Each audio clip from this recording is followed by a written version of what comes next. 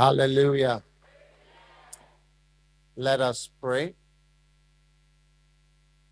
Father, thank you for your glorious power that is manifested in our lives. Thank you, Jesus, for all that you are doing and will do. We give you thanks and we give you praise. We love you, Jesus. We believe in your power, your holiness, great grace. Thank you for answering all our prayer. Jesus. And everyone said, Amen. You may be seated. Wow. Amen. Are you excited to be here this morning?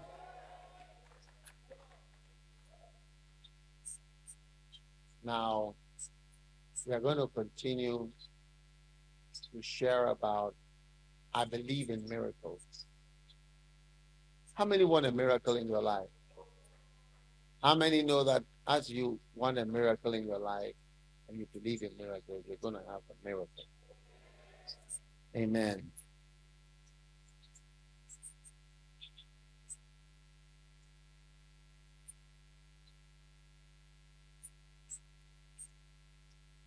Now,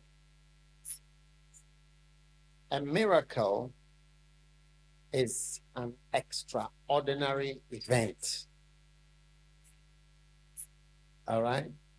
It's an extraordinary event that surpasses all known human and natural powers. So it's an event in your life that surpasses known human and natural powers. And a miracle is an event which is ascribed to a supernatural cause. Like when a miracle happens, we always say that there's some supernatural power that has made that miracle happen. It's an extraordinary event. How many would like some extraordinary financial events, spiritual events, physical events, all kinds of events? Amen. And it is a wonder. A miracle is a wonder. All right? Or a wonderful thing.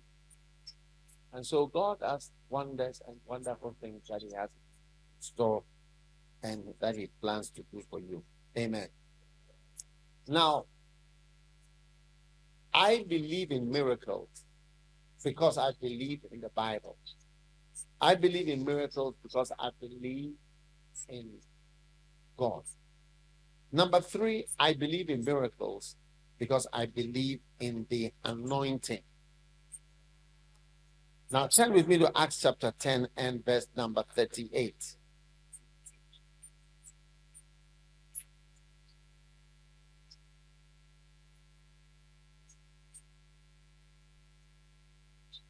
Acts chapter 10, verse 38.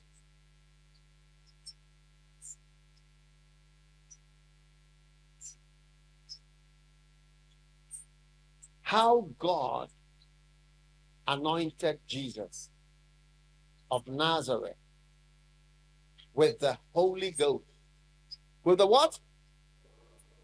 The Holy Ghost. Holy Ghost.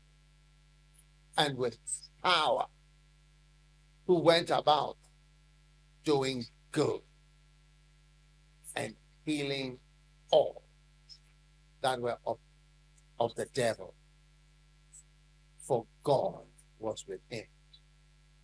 Amen. God anointed Jesus of Nazareth with the Holy Ghost. Holy what? Ghost. Holy Ghost. a ghost was holy.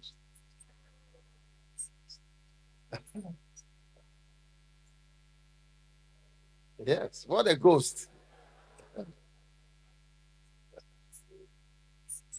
And he went about doing good,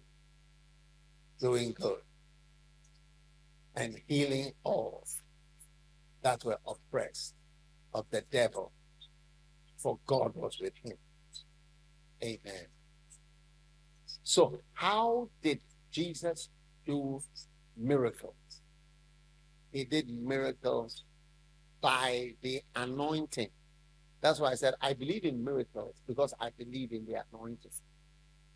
Now, notice this scripture. How God did what? Anointed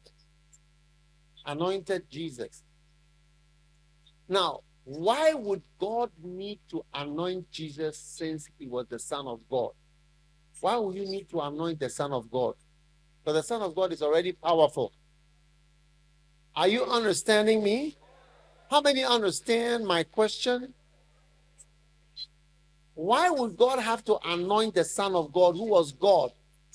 In the beginning was the Word, and the Word was with God, and the Word was God. And the same was in the beginning with God, and all things were made by him, and without him was not anything made that was made. Hey, why do you have to anoint such a person? Because he's already God. How many want to know why Jesus would need anointing? I mean, I can understand why you would need anointing, but I can't understand why Jesus would need anointing. How many understand why you would need anointing? Oh, yes. Yeah. Now, I'm going to show you why Jesus needed the anointing. Amen. You want to know why Jesus? I could see Martinique from my window. I don't know whether I should go to Martinique and go and tell them.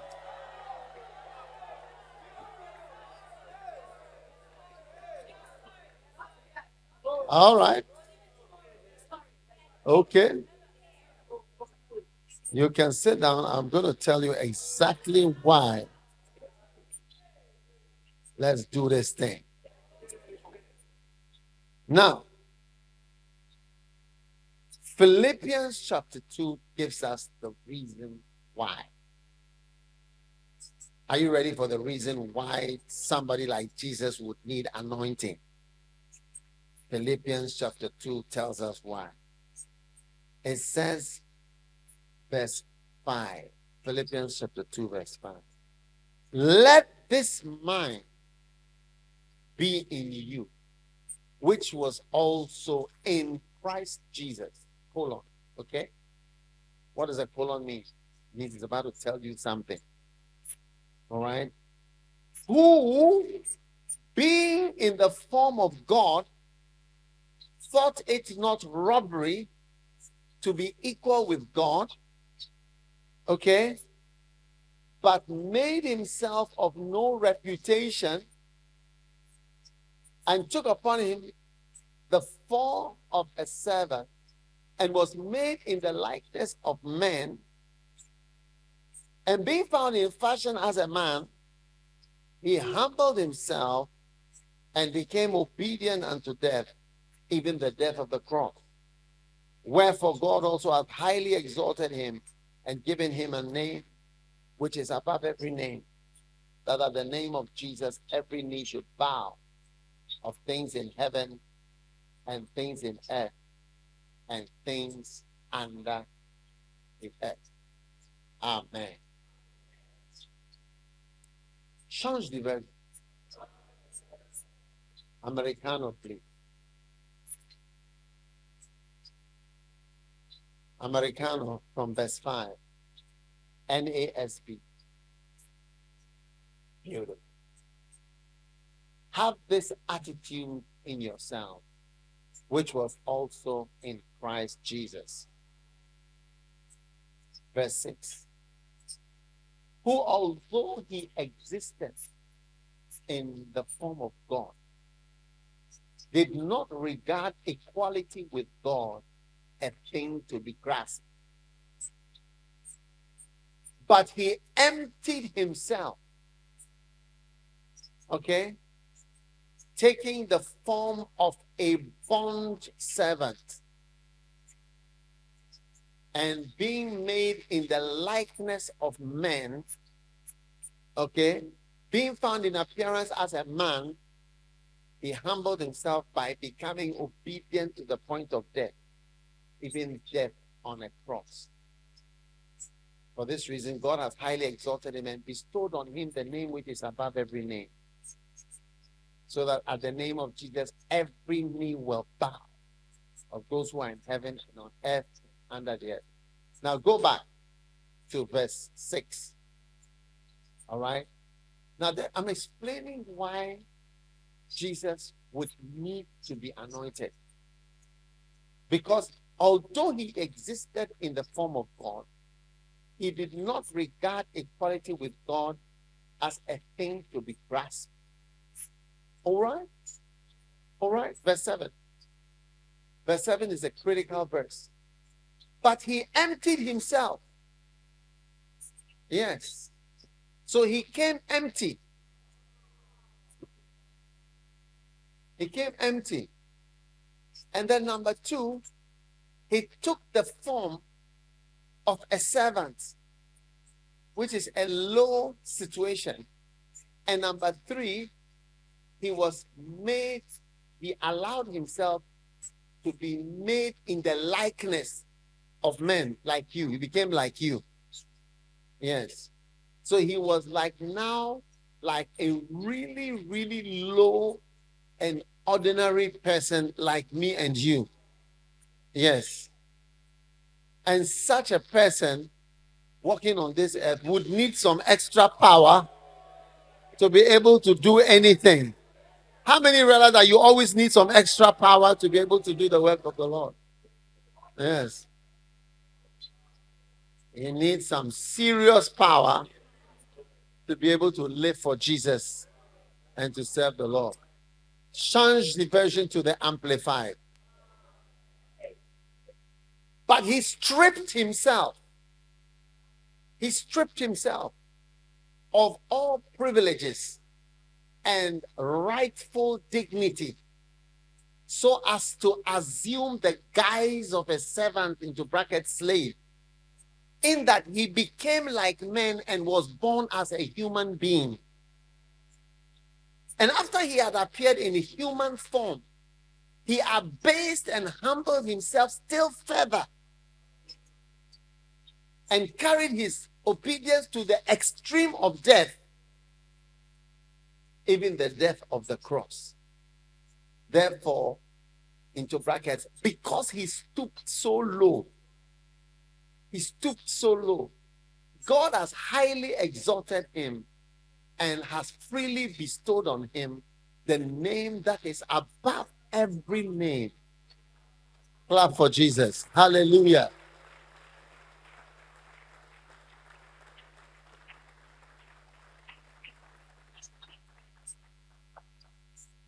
Are you excited about it? Now, Jesus wouldn't have needed any anointing. But in Acts chapter 10, verse 38, we see how God anointed Jesus of Nazareth with the Holy Ghost and with power, who went about doing good. So when he was anointed with power, he went about doing good and healing all. Now, this actually is some kind of good news for us. Because just as Jesus did not do miracles because he was the Son of God and because he was full of power from on high as the Son of God, because he had stripped himself of all those things. Look at verse 7. Philippians 2 verse 7. Philippians 2 verse 7. He stripped himself. Change the version to the Americano. That means NASB. shuns diversion. Beautiful. He emptied himself. So he was empty. He came empty. He came empty. And then he took on the form of a servant, which is like he's not even in the house. He's not even a boss or a master in the house.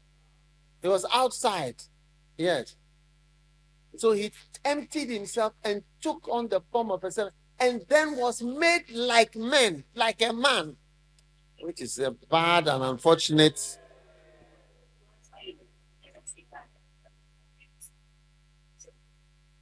How many have ever noticed that at a time you were smelling? Raise your hand if you've ever seen that. By the evening, you don't have to get to the evening. Some people start smelling in the morning. Some people start smelling from the morning.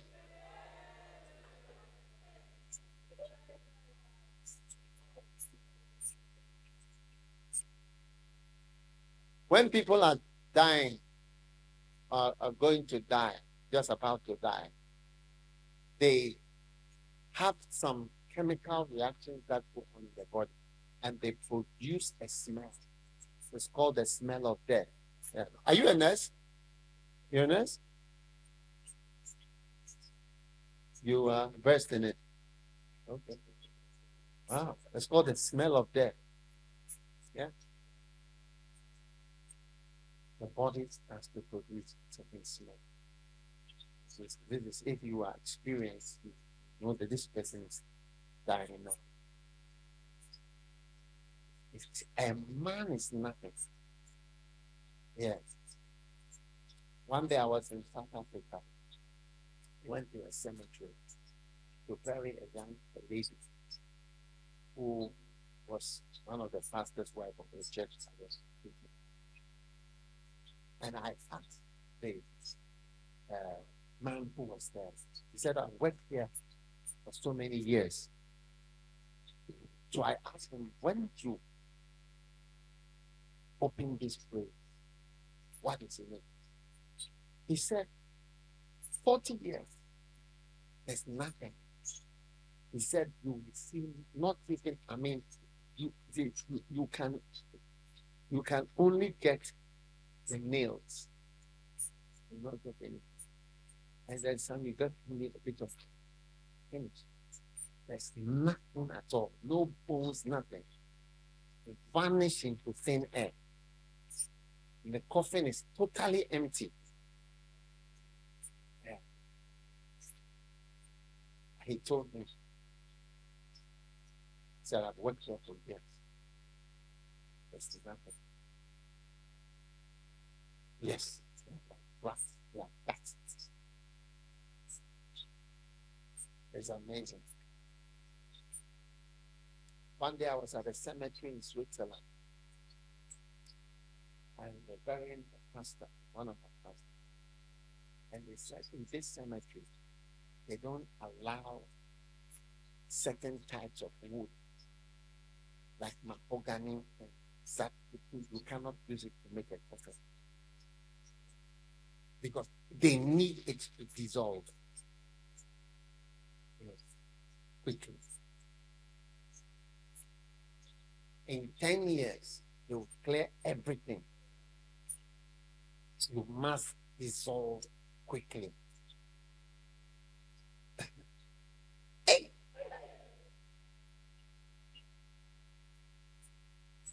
So for Jesus to accept that I'm going to be a man. A man is a vanishing being. You might as well call your neighbor Vanisher. If your neighbor is called Shanice, you say Vanisher Shanice.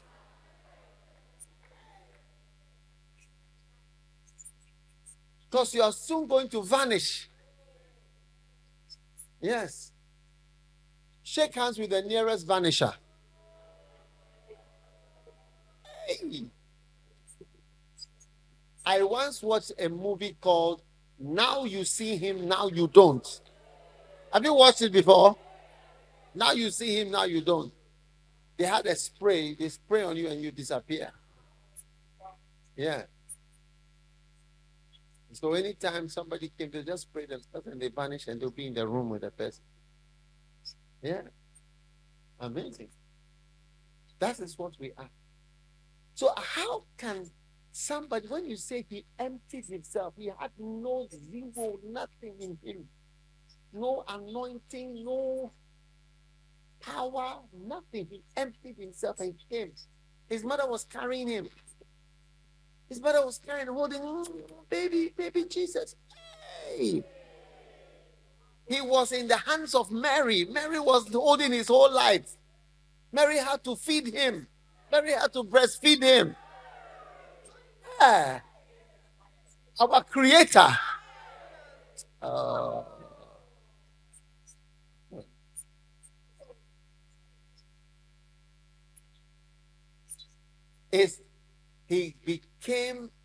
He was empty. No graces, no powers, no vision, just nothing. I mean, when Jesus would look around, he said, "What? This is what it's like to be a man."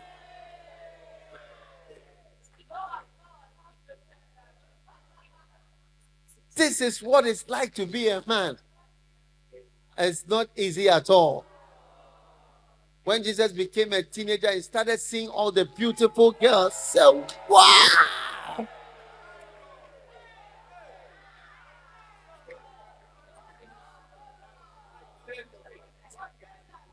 He said, no. He made a phone call to his father. And he said, "Father, it's not easy to be a man.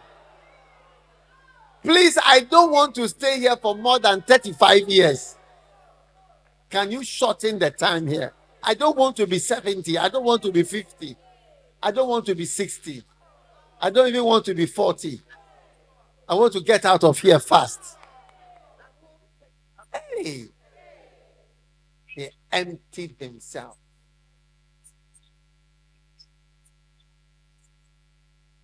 Beautiful girls. Even angels, when angels in heaven saw the beautiful girls on earth, they left heaven and came straight down. How much more you and I?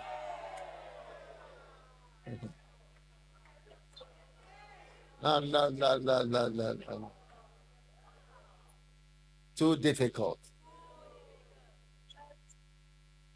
And then he took on himself the form of a servant.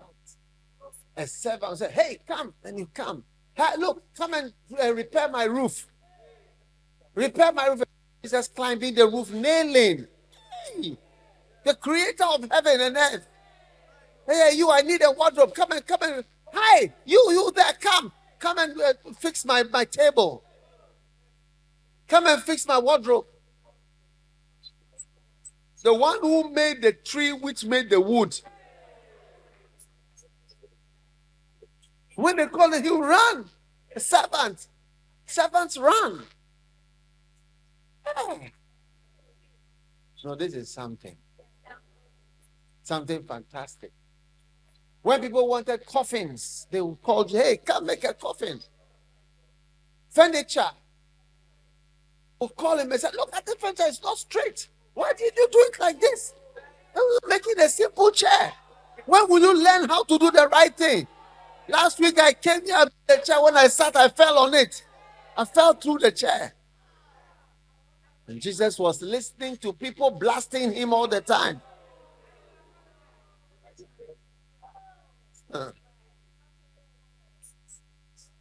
Small boy, come.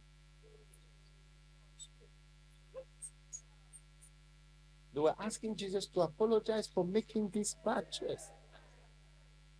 And Jesus would say, "Sorry for left." Hey. And then he was made in the likeness of men. He used to have erections.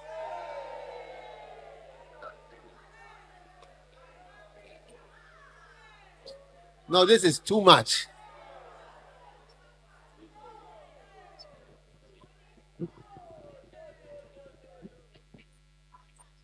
He liked eating, he liked resting, he liked drinking, everything.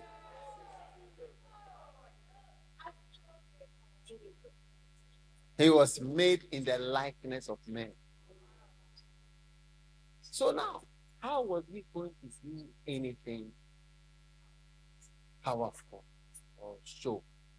That's why he needed to be anointed with the Holy Ghost. Without being anointed, I mean, this is too low. Servant man empty. Empty servant man. So this, whatever Jesus did, that's why Jesus said, the works that I do, shall you do also. Because he did not do any works because he was the Son of God. But he did works because of the anointing of the Holy Spirit that was upon him, which is the same anointing that is available to you and to you and to you and to you. Yes. Yes. Yes. Yes. So that's what gives us the confidence, is that the reason for the power is the same reason that you can have power to do all these things. Hallelujah. And so he said how God anointed Jesus. You see, there was a meeting in heaven. The Father, the Son, and the Holy Ghost. You know, there's few times, just 2 or 3 times in the Bible where God speaks about himself in the plural. One was when he wanted to make man, said, let us make. Let us make man in our image. Genesis. Hey, brother, on the microphone, on the thing there. Let us make man. Then another time, which is one of the only other times, he said, who will go for us? Whom shall I send? Yeah. Who will go for us? You see, this is what you never really said us. So there was a meeting in heaven, us, the Father, the Son, and the Holy Ghost. And they were discussing the terrible condition of his favorite creation. The Lord saying, whom shall I send? And who will go for us?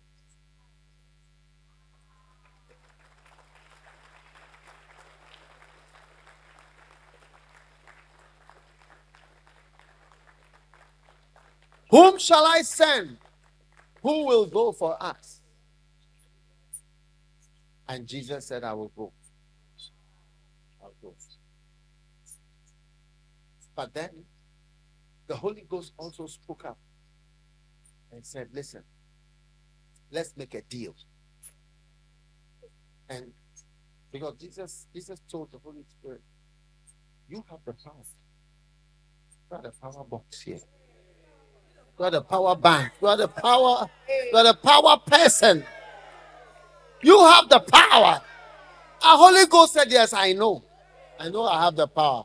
Because remember, in the beginning, the Spirit moved over the face of the deep. Oh, yes, power. Power belongs to God. I heard it twice. Power belongs to God. So, Holy Ghost said, no problem. I know that I'm the one who has the power. You go first, and I'll join you. And we'll do some wonders, some tricks on earth to just baffle them a bit, and then we'll check out. Yeah. So that was a deal. And the Father was listening to the Son and the Holy Ghost. They were discussing, who will go for us? Whom shall I send?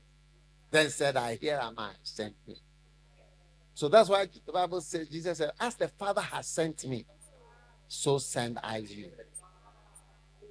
So then Jesus came. He was born. He was born in Nazareth. He was born in Bethlehem. Now, when he was born in Bethlehem, here's a house. He was in the house. He was born. Next door, somebody was selling bread. And they didn't know that the Creator is next door, has come next door. Hey!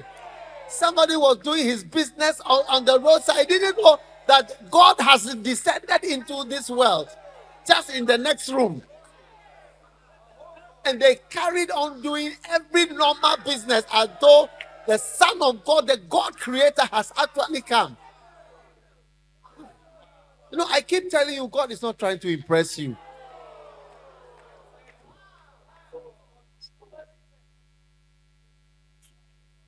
So then Jesus grew and many things. One day he just got missing from the house. They said, where is he? He was in the temple. He was asking them questions at the age of 12. He was testing them. Oh, yes. So when we got to about 30, that's the age where people became rabbis. You couldn't be a rabbi before you were 30. Yes. Yes. And you start being a carpenter from about 16. Yeah. An apprentice. Yes. And 30 was the age where you mature. You are like a rabbi. You can have disciples from that age. Yes. So around that time, he heard that Evangelist John Baptist was having a crusade by the Jordan River.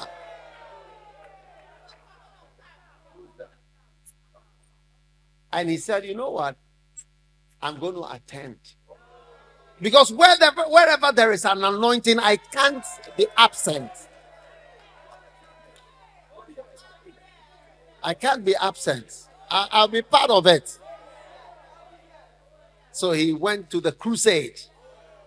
And Evangelist John Baptist was preaching powerfully. Hey! And then, as John Baptist was ending, he did an altar call. He said, if there's anybody here, you know that you need to turn around. You know you need to humble yourself before God. You know you need to be cleansed from your sins and your wickedness. If you are here, lift up your hand. And Jesus lifted up his hand. And somebody may ask, why would Jesus respond to such an altar call? How could Jesus go forward? But he went forward. And when he went forward, John the Baptist said, anyone who you believe, you know you need to change today, come. I will baptize you. When you go into the water and you come out, it means you are changed. It's a revelation. It's a sign. It's a token. It's a token of a change. It was a new thing. No one had been doing baptism before. But that was John's style. He said it's a token of change. It's in the realm of the spirit. And Jesus said, yes, I'm for everything. I like everything. I like all the altar calls. I'll go forward for every altar call. When it was Jesus' turn, he turned and he said, so are you repenting?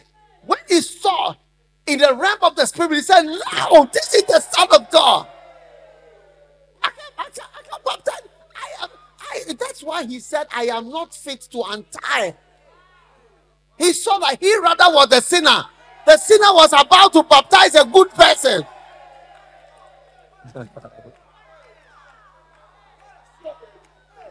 Can you imagine doing an altar call and you invite people, and then when the person comes, you realize that he rather has to pray for the pastor?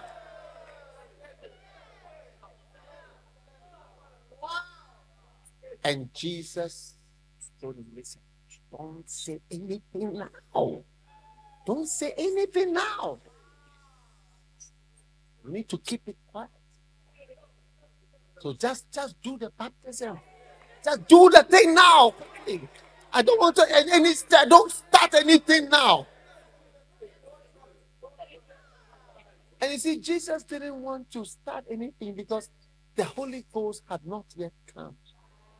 He was just a servant. A man, he had a lot of man feelings. How many have man feelings sometimes? Whenever you have a man feeling, you feel funny, you know. How many have woman feelings sometimes? You feel bad when you have man feelings and woman feelings. And you feel low. You're already low and you feel low too. Feel guilty. No, I don't know whether you are answering my question. I said, how many of you have man feelings sometimes? Woman feelings sometimes?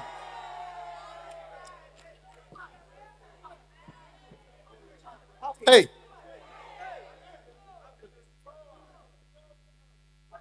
So, John the Baptist told Jesus, kneel down. Kneel down. And Jesus knelt down. And he held his head. He held his head and put his head into the water.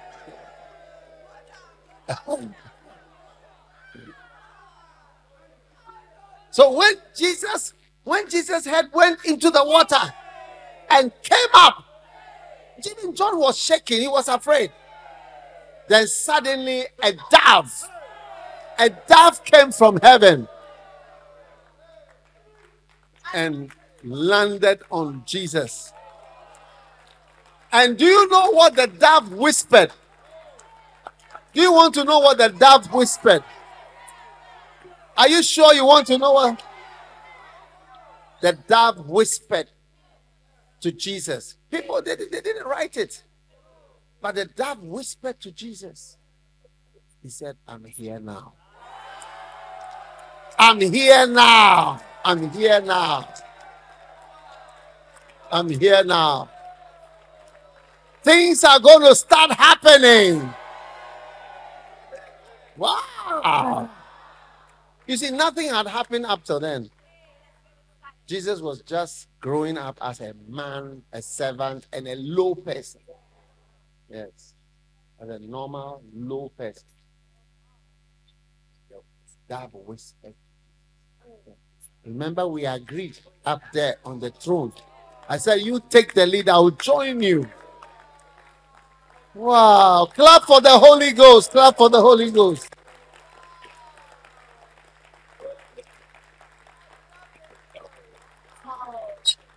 Are you excited about this amazing story? Oh, yes. Matthew chapter 3, verse 15. And Jesus answered and said, suffer it to be so now, for so it becometh us to fulfill all righteousness. And he suffered him. And Jesus, when he was baptized, amen. Amen.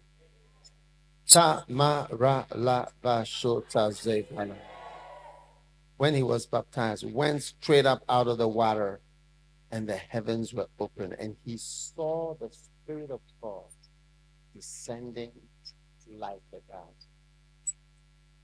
and lighting upon him.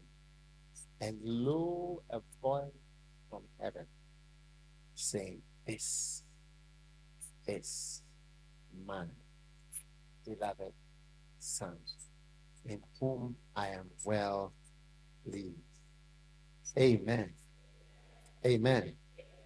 Now, the same story in Matthew 3 is in Luke 3. Matthew 3 and Luke 3, verse 21. And then, when all the people were baptized, it came to pass that Jesus, also being baptized and praying, and the heaven was open, and the Holy Ghost, the what? Holy Ghost descended, the helper, in a bodily shape, like a dove. Now, there are some people in your life, in your ministry, They are helpers in a bodily shape.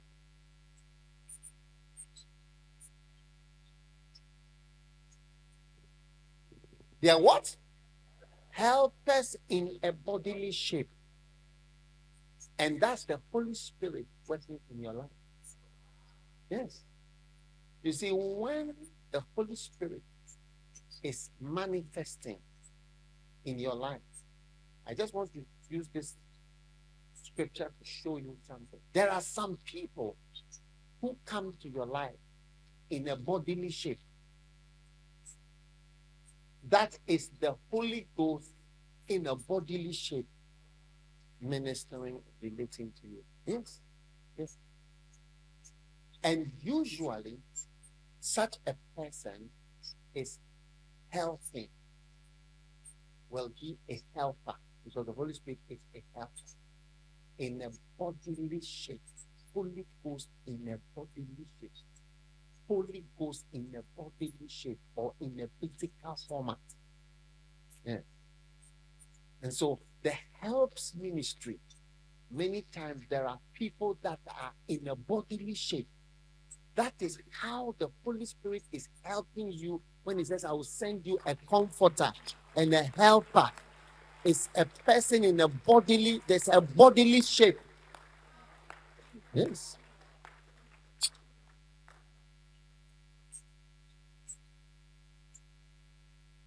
That's why you have to be careful with people. Yes. Because sometimes that person is the Holy Spirit in a bodily shape helping you. You see, the ultimate work of the Holy Spirit is to help us. When Jesus was going out, he said, I will send you another allos, comforter. That word means helper, stand by, advocate, defender, counselor, in a bodily shape. It's a person. For those who can understand, may the Lord give you understanding. Oh, and he shall teach you all things. Bring things. So there are people that come to your life and they teach you. It's like the Holy Ghost teaching. And there are people that come to your life and they remind you. They remind you. Yes. They teach you and they remind you of things that God has said in a bodily shape. In a bodily shape. In a bodily shape. If you can receive it. You see, some people, when the Bible is happening practically, they don't like it. Yeah, they like to read it in the pages, but not in their real life. Because in Jesus' life, a bodily shape appeared. And that was the Holy Ghost working. That was it. That was the Holy Ghost.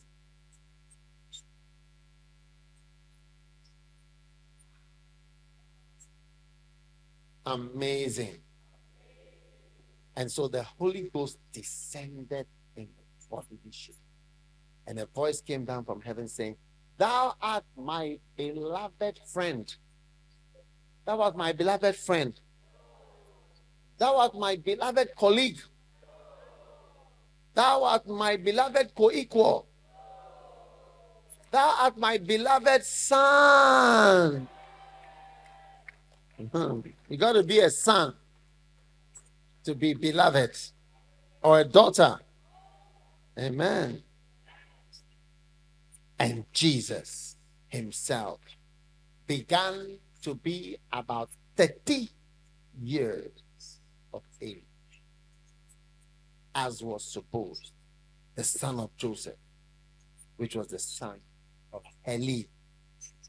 And it goes on, son of this, son of that, all the way.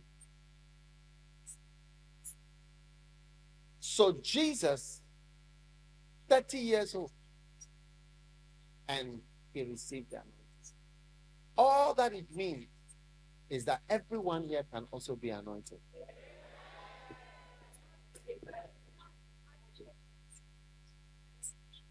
Sit down, let me tell you something. You know, as I come here to say, look, this is my first time coming here. Now, Yesterday, yesterday, yesterday, I told you to ask Jesus, okay, 3 questions. Yes. Now, as I come here, all right, a question also comes to my mind. Now, as I have come to visit you, what is there one question that comes to your mind? Write it down. Write down one question that comes, and I'll also tell you one question that comes to my mind. A question that comes to my mind. Amen. As I'm standing here in St. Lucia, sharing the word of God with you, does any question come to your mind or anything come to your mind? One thing. Just one thing? What one thing comes to your mind? You tell me. You tell me. As you were speaking, you have been able to receive that Holy Spirit in the body. Yes. Have you been able to receive the Holy Spirit upon you? Receive it in the way that I'm supposed to, like recognize and receive. That's a good question. Anything else? Anybody?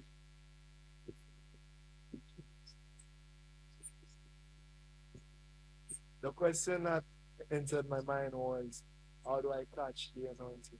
How do I catch the anointing? Yes. Yes.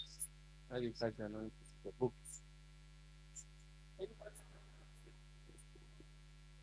I ask, can I be anointed like you? Can you be anointed like me? Wow. Okay. So you see, the Holy Spirit is showing everybody something and impressing on your heart. What about you? Anybody? My question is, how can I do as much as you are able to do in this time that you have? Yes. Yes. Can I tell you also what occurred to me? Yeah. What occurred to me, what I feel Holy Spirit asking question is that why didn't I send more people? Yes. Why didn't I send more people? Yes. Why didn't I send more people? Why didn't I send more people to more islands, to more places? Yeah, there's still plenty. Plenty.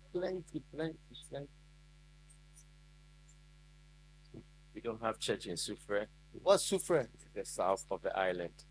We don't have church there. We don't have church in Sozel. It's also on the south.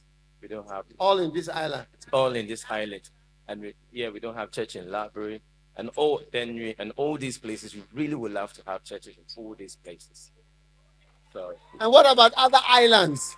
and other islands, we don't have church in Cayman Islands, Bahamas, Tortola.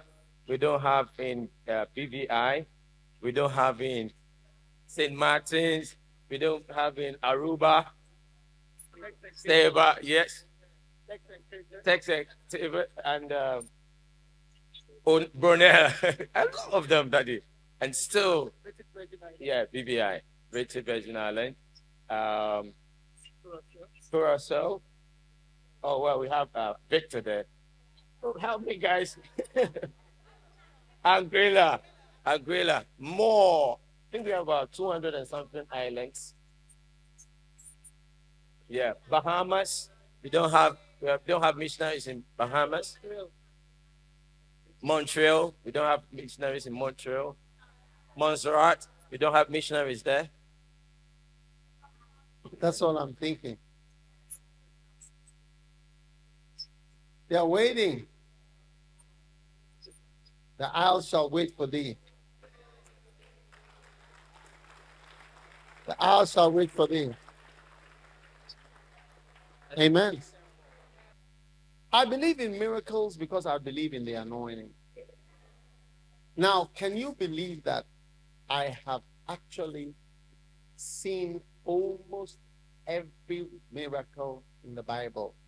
Practically. Yeah. Like the healing miracle. Like at different times over the years. I've seen one of a number of them. Amazing. So I believe in miracles, and I have experienced miracles not because I'm a good person, but because of the anointing of the Holy Spirit, who is the one who does the miracle. That's why even Jesus did not do miracles till the Holy Ghost came. It was when the Holy Spirit descended, Matthew 3 or Luke 3. Then he started after that, and that was 30 years. He was 30 years old. Are you listening to me? Amen. So that is a great blessing. Now, I want to look at something to see how every one of you can become anointed and use the anointing. Turn with you to Matthew chapter 25. Matthew chapter 25. Verse number 1. Then shall the kingdom of heaven be likened to 10 virgins, which took their lamps and went forth to meet the bridegroom. 5 of them were wise, 5 of them were foolish. They that were foolish took their lamps and took no oil with them. But the wise took oil in their vessels with their lamps. While the bridegroom tarried, they all slumbered and slept. And at midnight there was a cry made, Behold, the bridegroom cometh, go ye out to meet him.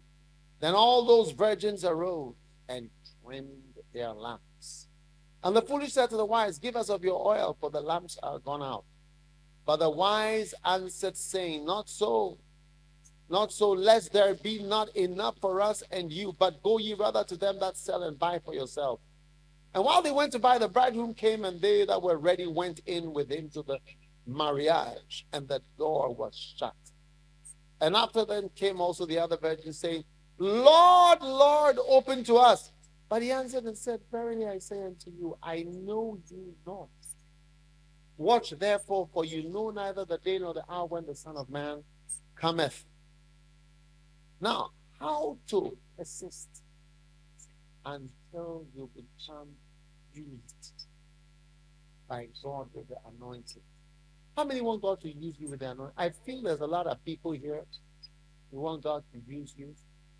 And I'm going to show you how. And by the time I finish these 7 points, you are going to be usable. And you're going to be used practically. Are you ready for this? Step number 1. The step of virginity. Virginity. Are there any virgins left in St. Lucia?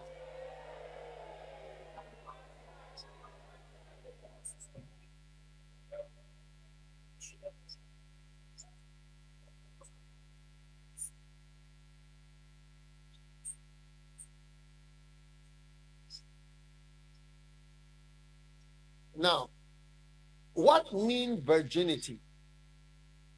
What means virginity? Virginity is, they were all virgins. They had the oil. You see, people have the oil, but never use it. That's what I'm talking about today. People having oil and not using it.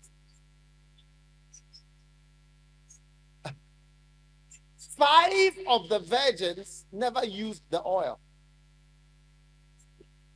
I don't know whether I should just leave to Martinique now.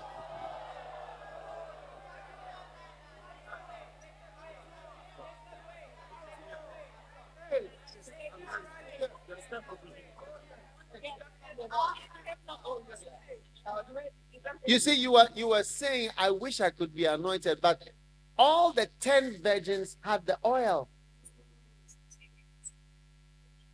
Yes, they had the oil. But they ended up not using the oil. So many Christians have the oil, and they don't end up using the oil. Only 5 of them use the oil. Other 5, no, they didn't use no nothing. but they didn't have the oil. So there's people here that you do have the oil, but you just don't end up using it. You just end up not using it. Yeah. Are you understanding what I'm talking? Because people are saying, I want anointed. I want to be anointed. I wish I could be anointed like you. So, we all have oil, but you're not using it. I can't see the people behind you.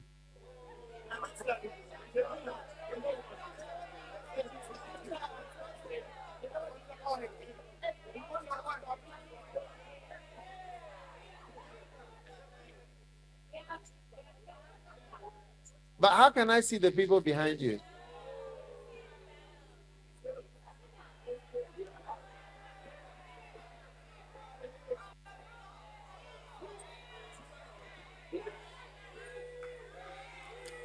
Okay.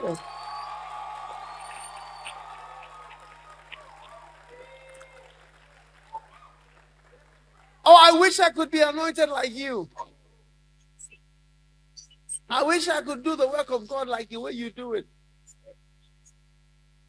But you all have the oil. 5 of them ended up using their oil at the wedding, and 5 of them turned into rubbish. They were outside.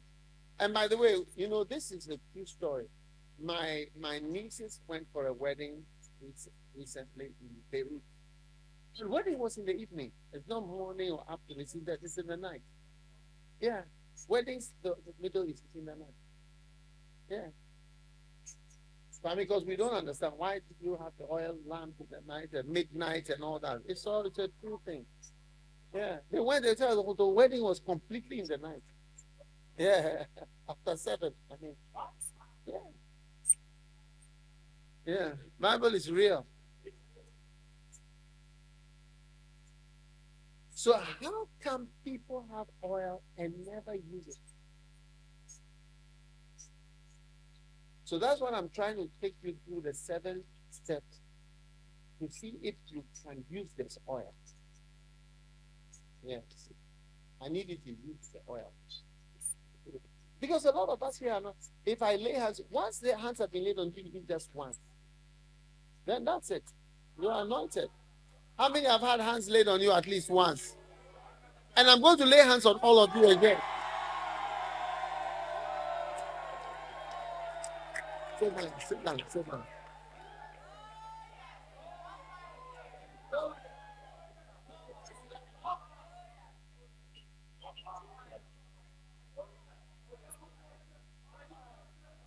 Now, the first step is the step of virginity. What is virginity? What means virginity? Now, when somebody is a virgin, it is a sign of purity, not contaminated, not trained in evil. Not trained in evil. You get it? Yeah. And there's few left. But there's a particular thing about virginity that's very special.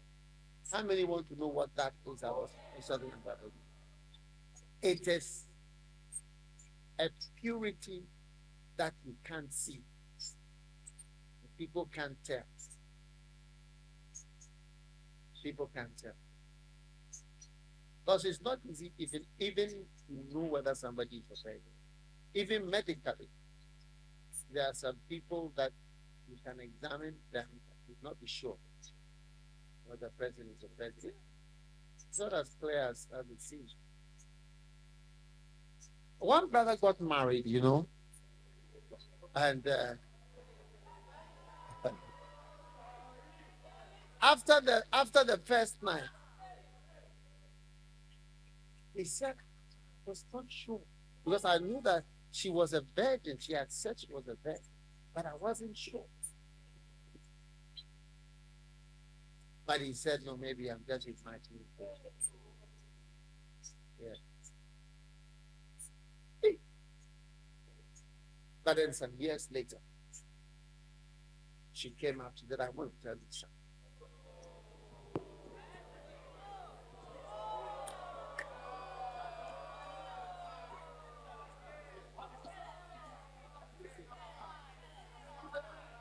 She said, you know, when we got married, I wasn't a virgin. I said I was a virgin, but I wasn't a virgin.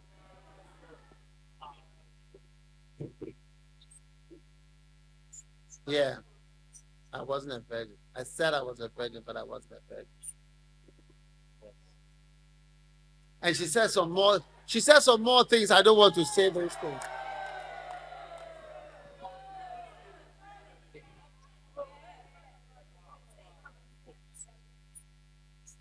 Hey. So I want to say that the Bible says that we should be holy and blameless before Him in love. Put that scripture up. Holy and blameless before Him. You see, your holiness and your blameless is before God. God who finds you holy or not. Yeah.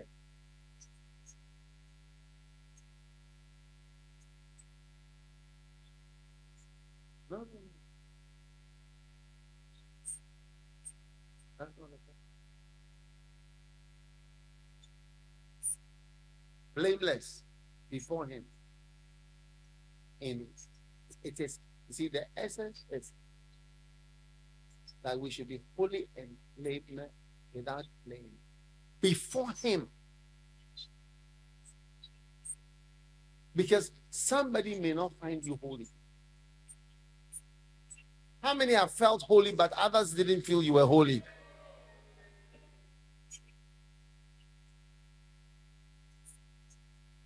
So the holiness and the blamelessness is in front of the one with whom you have. And that is very secret holiness. That's what the virginity speaks of. Not easy to see.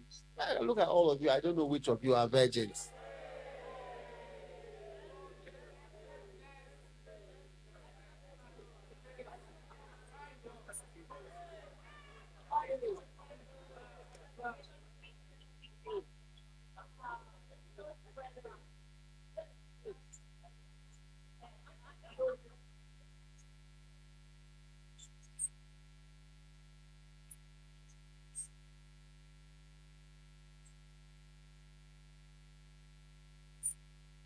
So you have to fight to be holy and to be blameless in the eyes of God. Because somebody may not find you holy. Turn to Romans chapter 14.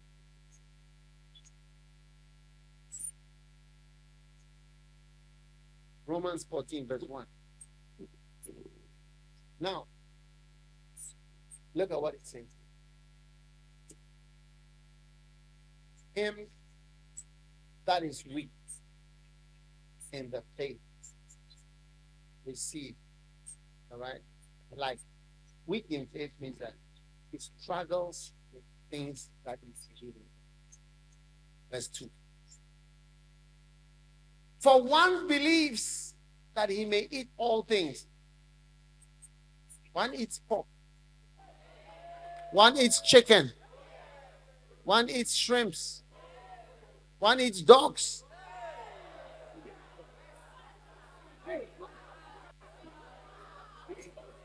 One eats snakes. When I went to Korea, Yonggi Cho said that if Adam and Eve had been Koreans, all these problems we are having would not have happened. Because Koreans eat snakes. And when the serpent came, he would have just eaten him up.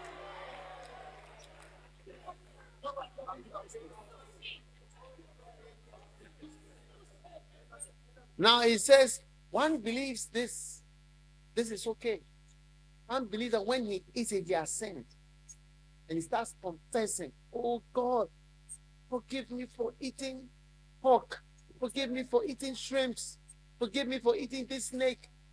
Oh, I feel terrible. Because some feel that when you eat the snake, because the snake is a symbol of the devil. I've eaten the devil. And start to feel so, my stomach. Verse 3. Oh, yes. Let not him that eateth despise him that eateth not. That's why I was saying that your holiness is before God.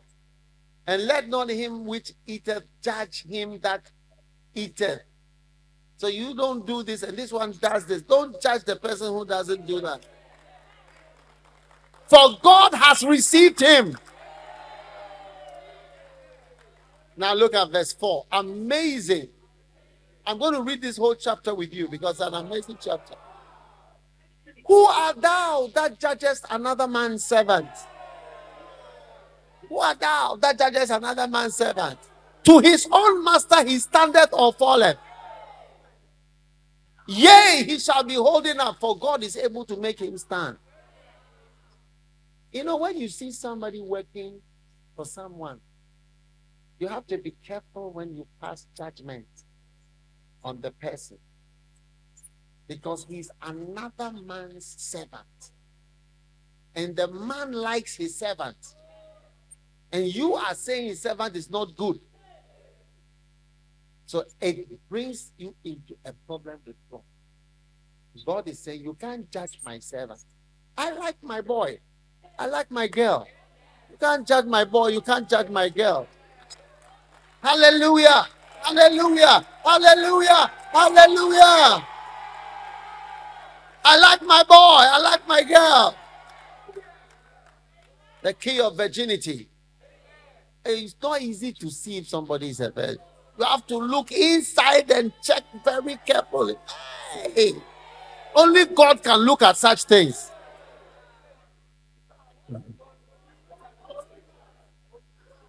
Verse 5. One man esteemeth one day above another. Another esteemeth every day alike. Let every man be fully persuaded in his own mind. Everybody should be very sure of the things you do, the things you believe, and why you do them, and why you believe in the things that you do. Be fully persuaded. He that regarded the day regarded it unto the Lord, and he that regarded not the day to the Lord, he does not regard it. He that eateth, eateth to the Lord, for he giveth God thanks. And he that eateth not to the Lord, he eateth not, and giveth God thanks.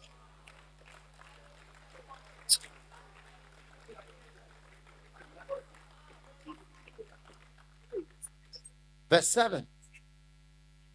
For none of us liveth to himself, and no man dieth to himself. We are all living for God. Live for Jesus, that's what matters. Have you heard that song? Sing it.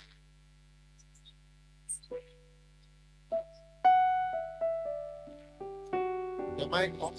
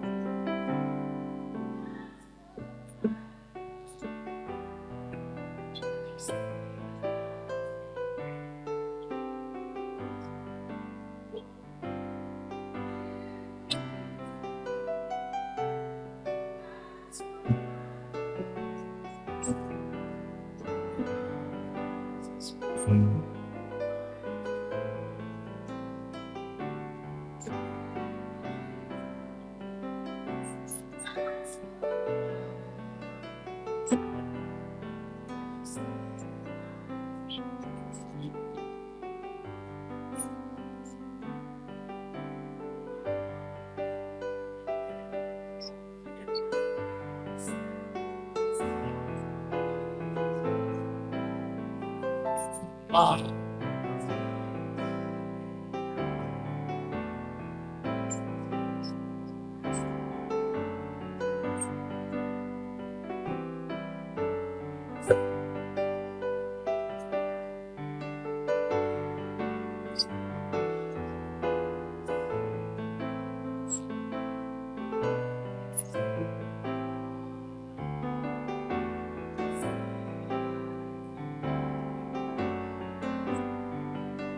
Live for Jesus.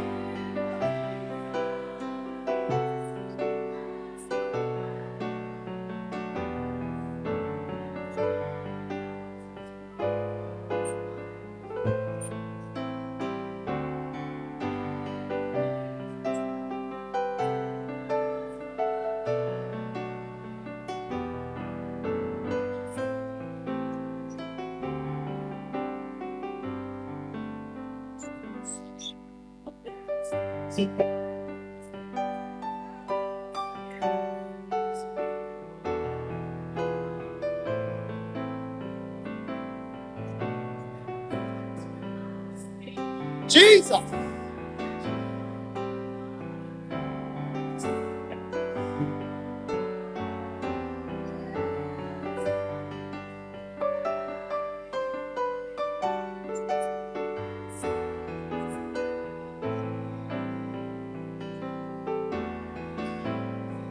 Chosen.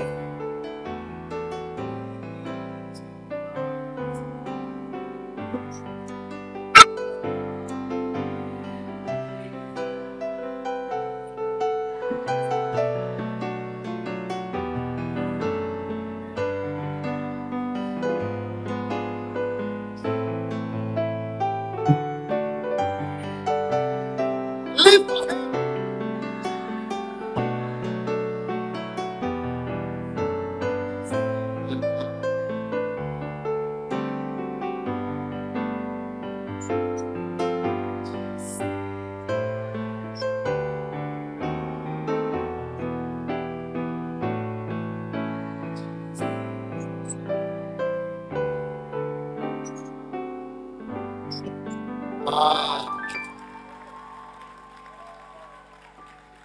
Romans 14 and verse 7. None of us liveth to himself, and no man dieth to himself. Verse 8.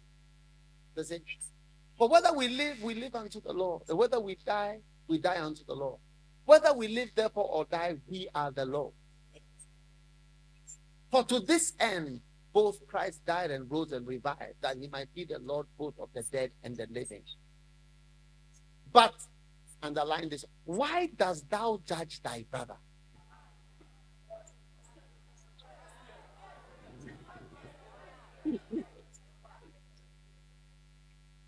Why dost thou judge thy brother? Why does that judge thy brother? Or why dost thou set at naught thy brother?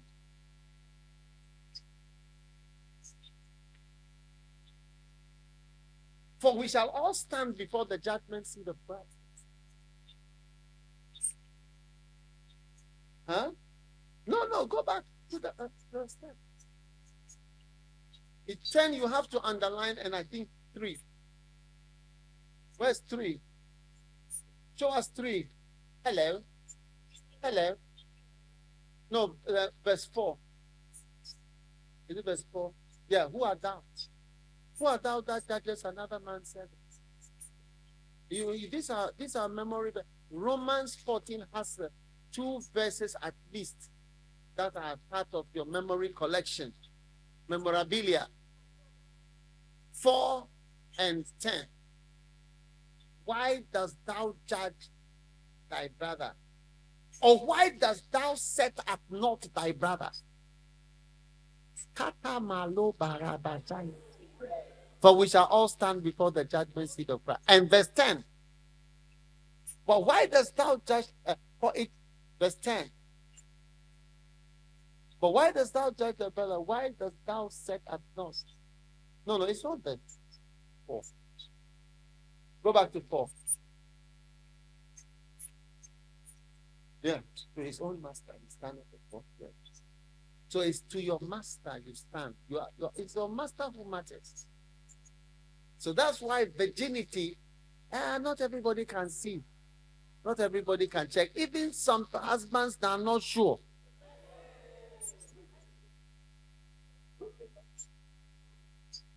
Mercy. Back to verse 10. We are still reading. Now, let's go to verse 11. For as it is written, as I live, says the Lord, every knee shall bow and every tongue shall confess to God. Verse 12. So then everyone shall give account of himself to God. That's whether you are really a virgin or non-virgin. Huh? Verse 13. Let us not therefore judge one another anymore, but judge this rather that no man put a stumbling block or an occasion to fall in his brother's way. Verse 14. I know. This is another one. I know, and I am persuaded that there is nothing unclean of itself. That's right. But to him that esteemeth anything to be unclean, to him it is unclean. Clap for the Bible.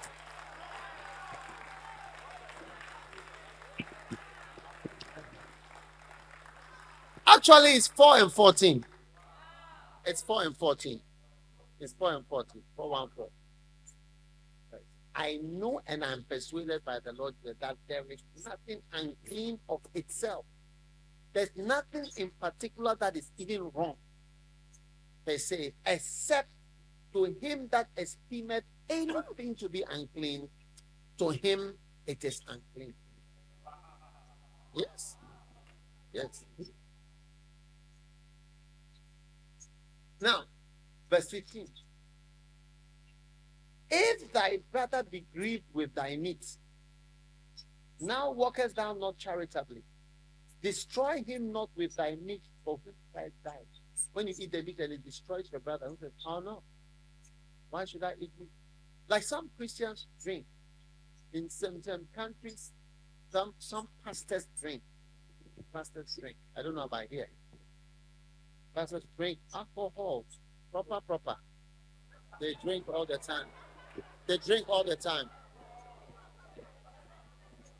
To them, it is not unclean. Yes, them it's not unclean. Some smoke.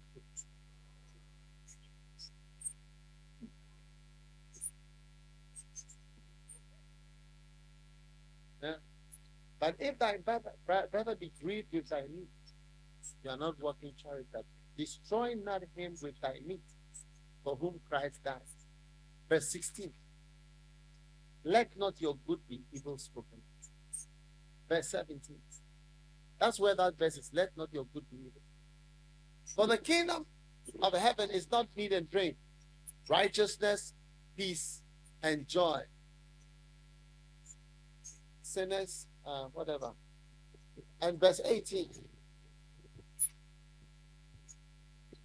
For he that in these things serveth Christ is acceptable to God and approved of men. Next verse. Let us therefore follow after the things which make for peace, and things wherewith one may edify another. Verse 20. For meat destroy not the work of God. All things indeed are pure, but it is evil for that man who eateth with offense. Verse 21. It is good neither to eat flesh nor drink wine nor anything whereby thy brother stumbleth or is offended or is made weak. If it disturbs people, don't do it. Yes. 22. Hast thou faith? You have faith that this is okay? Have it to thyself before God. Happy is he that condemneth not himself in that thing which he alloweth. You see, you do something, say, well, this is not a bad thing. I'm going to watch this. I'm going to do this. I'm going to stay here. I'm going to... And you are allowing it.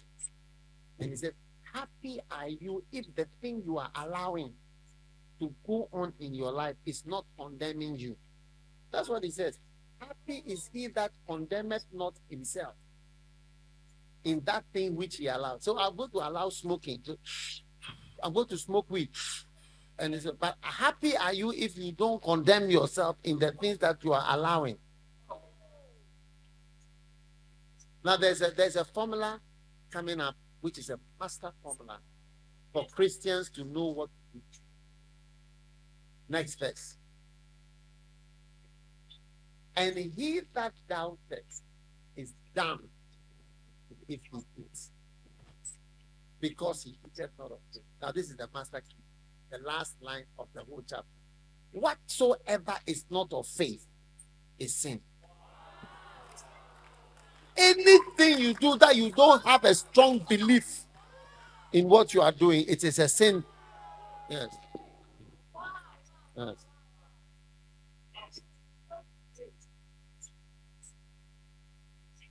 Are you listening to me? Yes. That's a big comment. Whatsoever is not of faith is sin. So the first step. How do you think that one is? Sinners. I could have been dead, sleeping in my grave, but God blessed me to see another day. And even when I did wrong, He was still there. I'm so glad that God still heals. It's His word. So glad that God still heals. It's His word. Sing it. I walked to the church yard. They warned me. I stood outside contemplating if I should walk through the door. You see, a lot of folks knew me from way back then. Mercy. People holding to all of those past things, but I know what I'm seeing. Oh, yes. Short of His glory, but I'm glad to tell the story.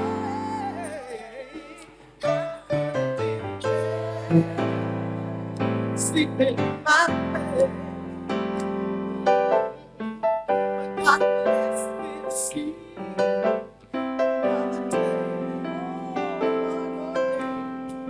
And even when I did wrong, He was still there. So God still stands by.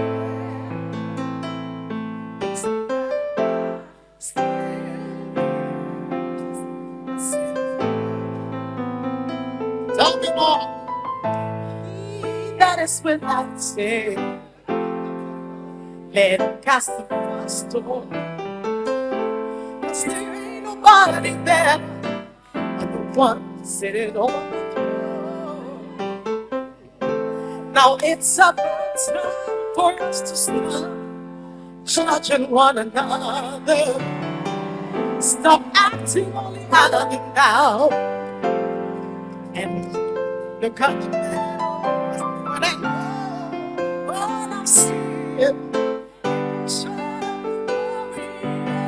But I'm glad that I'm here to tell the story. Yeah. Could have been sleeping in my dark ring.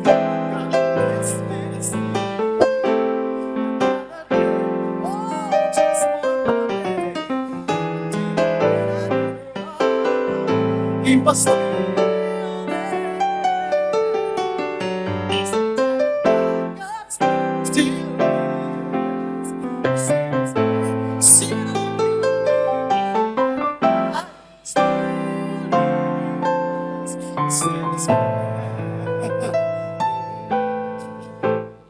Our Father, which art in heaven, hallowed be thy name. Thy kingdom come, thy will be done on earth as it is in heaven. us this day.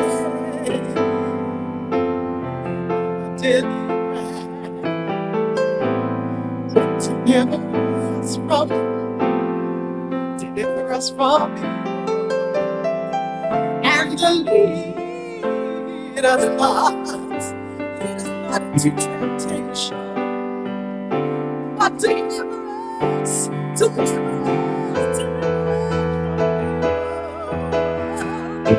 for thine is the kingdom and the glory forever and ever. So glad, so glad, God still hears the saints sing. I'm so glad, I'm so glad, God still hears the saints' prayer. I'm so glad, I'm so glad, yes, I'm so glad, I'm so glad, God still, I'm so glad to see the same like human being. I'm so glad, I'm so glad, oh, I'm so glad, God still hears the same. So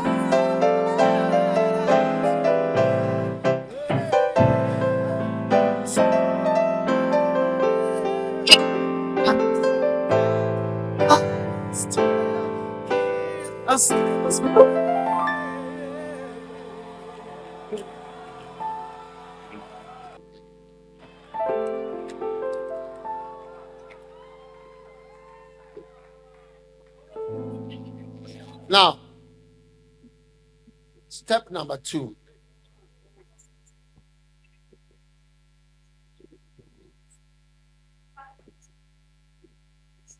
Step number 1 is what?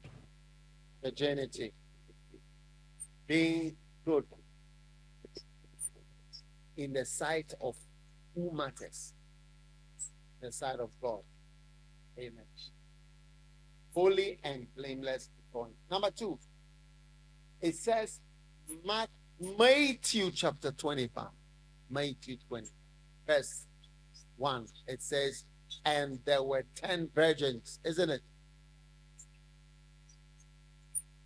Which took their lamps and went forth to meet the bride. Verse 2. 5 of them were phronimos. Why is that word is phronimos? Phronimos. Phronimos. 5 were phronimos and 5 were foolish. Phronimos means practical and wise. Practical, sensible. That's what it means. Now, if you are not practical and wise, in addition to being anointed, you see, this is a bit like this camp. I gave you the points at the beginning, and then I'm now explaining the points. That's how this one is. This one, you get the anointing at the beginning. At the very beginning, they have the oil. All the other steps to the anointing, you get the anointing at the end. This one, you get it at the beginning.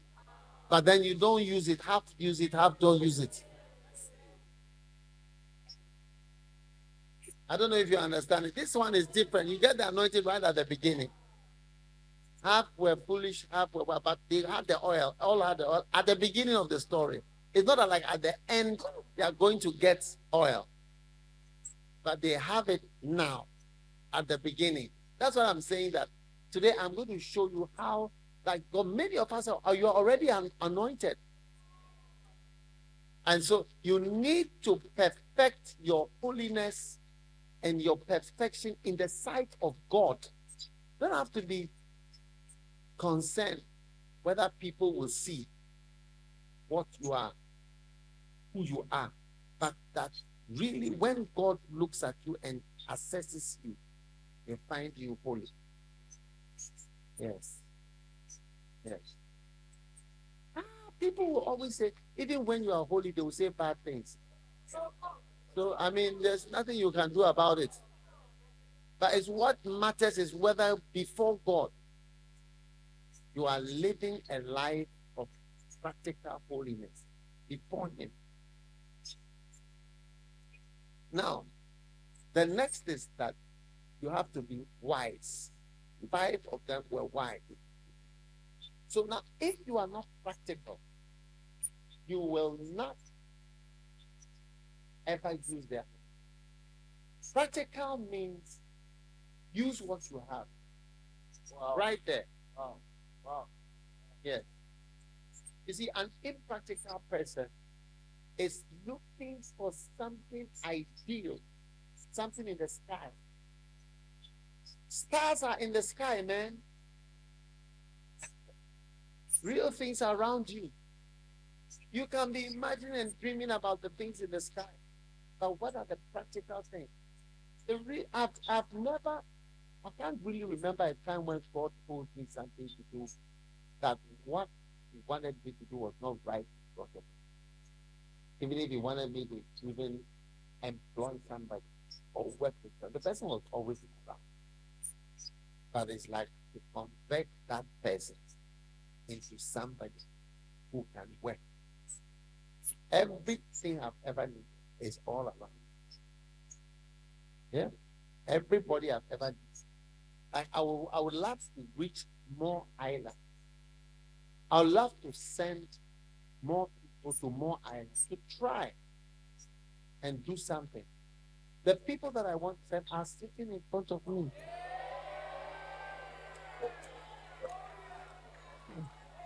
They are not far away. So I need somebody who is coming. The Lord send the person in a vision, and the person is, look, those things don't exist much. You are sitting right here. You are sitting right here. You are sitting right here. People are not practical. People are not practical. Whenever I needed to send somebody, that's why I had a camp called "Why Are You Not a Missionary?" Because I believe that all the missionaries were sitting there. And the question was, why are they not missionaries? And you are one of those, right? Yes. I keep meeting people, why are you not a missionary? One of our bishops in Ghana, he said, look, I was shocked when I got this. Why are you not a missionary? What is that? He was new in the church. What is that? Why he's a missionary now? So many people affected by that very direct question from the Holy Spirit. Yes. They had an army background. Yeah. Why are you not a missionary? Yeah.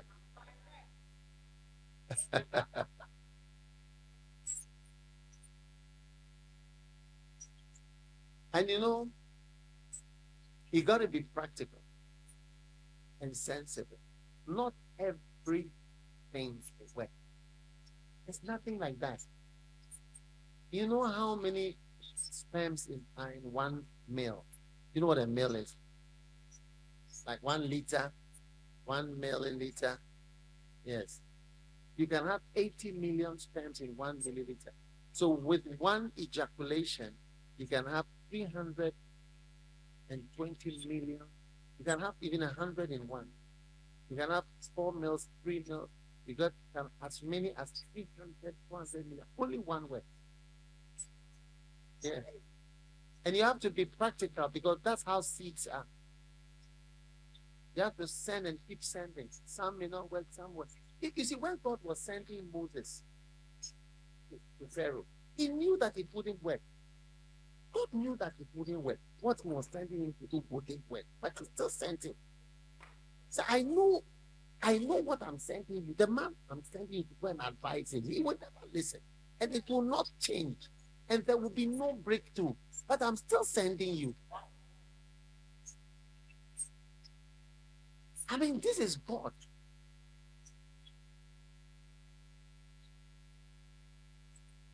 That's the power of God. And so when you sit back in fear and you say, I don't know what to do, I want the anointing. Practically, you need to be practical. I know that I can try, I can preach. There are people from St. Lucia who, young people that are going to preach better than me. Preaching. You know me, my preaching. You see, one day somebody was watching television. He said, this is not preaching, this is talking. He's just talking. And some of you are going to be better preachers. Higher preaching than talking. Instead of my dry talking all the time.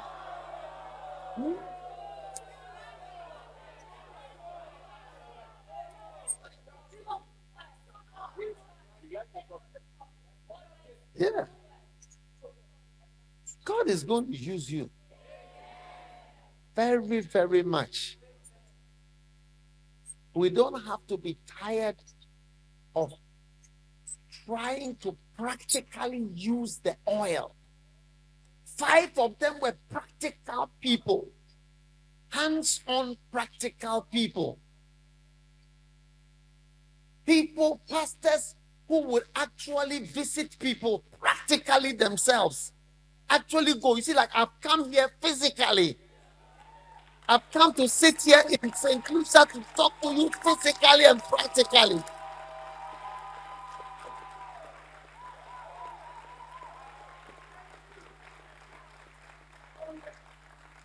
There's no other way. There's no other way. Way right on the other side of the world. This year, just a few weeks ago, I was in Vanuatu, Solomon Island, New Zealand. I mean, other islands. An island called Santoa. I was there. Yeah, there are more islands there. More. The work is plenty. And there are people with oil, like you have an initial swing. You know what is an initial swing? One day we went to play golf and we met a professional and he taught us, not to be, but he just worked with us. But everywhere he used to say, I gave them the initial swing. The first swing with the golf club. So you have the initial swing. Swing your club, man. Practically start doing something. Practically. If you don't have a practical man, you can't have a church. A pastor is somebody who is talking to the people. Look, I met a pastor from the Caribbean. He said, look, I belong to a big organization. We have the building, but our buildings are empty. There's nobody in the building. Nobody goes to the church. Young people don't go to the church. So as for the buildings, we have them on the main street, on the main road. We have in the center of the town. Nobody goes to church. So when you advise them, they don't listen. What is happening here is a miracle. And this miracle, that is why I feel the Holy Spirit saying to me, why didn't you send more people? And then you are also asking, how can I be anointed like you? And then I'm also telling you, you are already anointed. But you need to be practical. Yes. You need to be practical. You need to go to some places practically. You need to go. If the boys won't go, the girls should go. And if the girls are going, the boys should say, I can't allow a girl to go when I am supposed to be there. Somebody's got to be crazy. Why should I sit down and the girls going?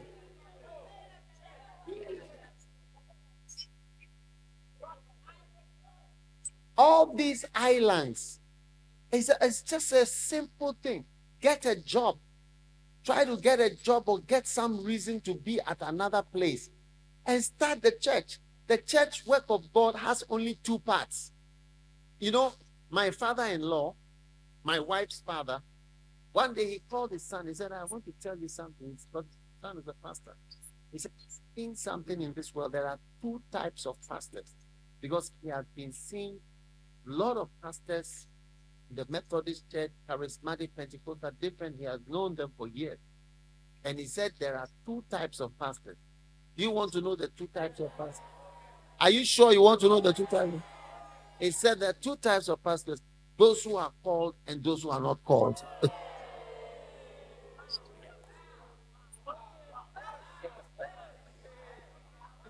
Hey, I believe you are one of the called pastors. Then I want to tell you that the work of God has only two types of work. There's only two types of. You want to know the two types of work? Number one, soul winning, and number two, church planting and church building, church work. These are the only two things you can ever do. You have to just roll up your sleeve and get to the job and physically do the work. That's what I'm doing here. I'm talking to you. Every day I'm going to 7 islands. From here to here to here to here. 7 different islands. Talking to the church people. This is the church work. The church work is talking, preaching. Are you listening? Or I should just go to maybe I should just go to Martin.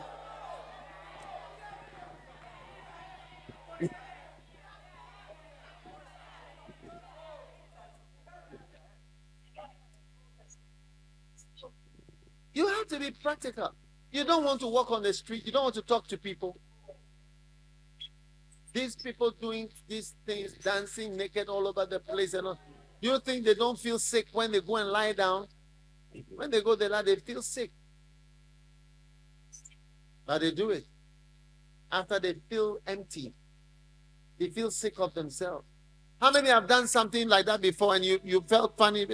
How do you feel after? Guilty, Bishop. You feel guilty? Yes, Bishop. You feel a lot of regrets, the hangover, you're sick. You're like, did I really do this with myself after alcohol? Like, did I really do this? Like, so you just be cheating yourself. It's like you're just not happy about it. But you can do it again. Are you going to do it again? The next one? The next weekend we're going again.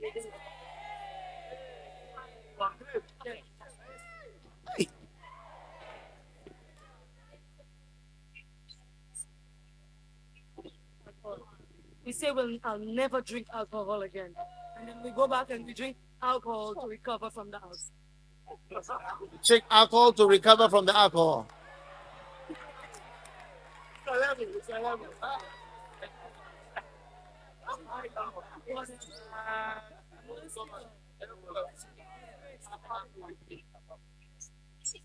Yes.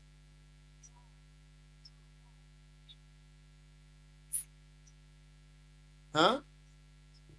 And we sometimes it takes like 2 days to come up a high yeah. When you eat The brownies.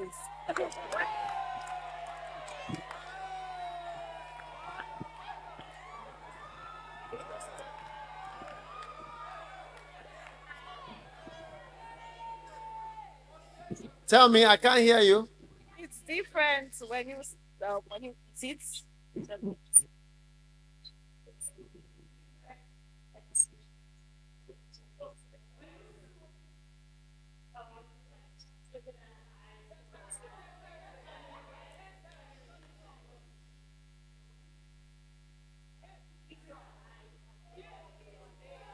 A couple of days.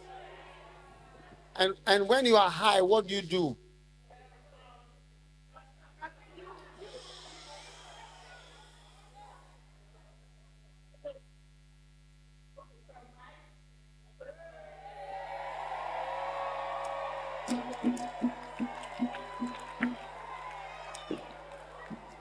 Come, stand here, stand here. Yes, from your experience.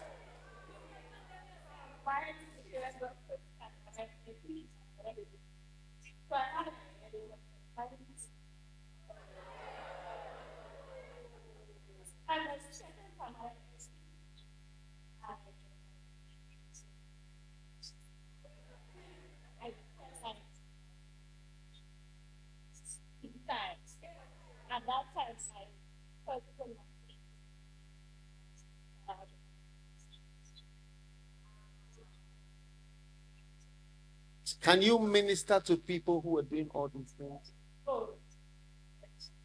You can minister to them?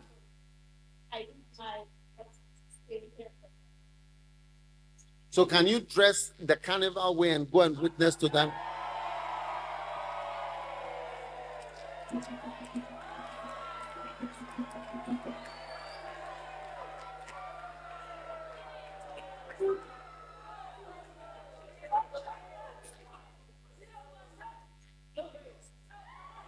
You can't do that. But maybe when they see you, they identify with you. They say, you're one of us. Not anymore. But you could dress like that in those days. Absolutely. What did she say? You show the tattoos. You show all the hidden ones. Wow.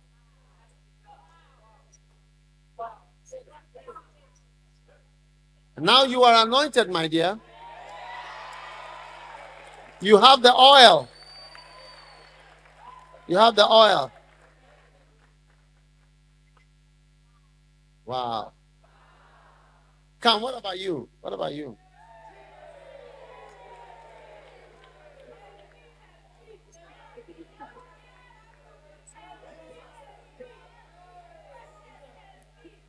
Yeah, so what were you also doing?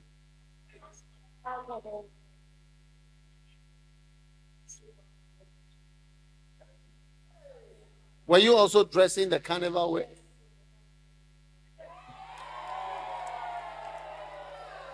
So you were virtually naked on the streets. Basically, almost naked. Yes.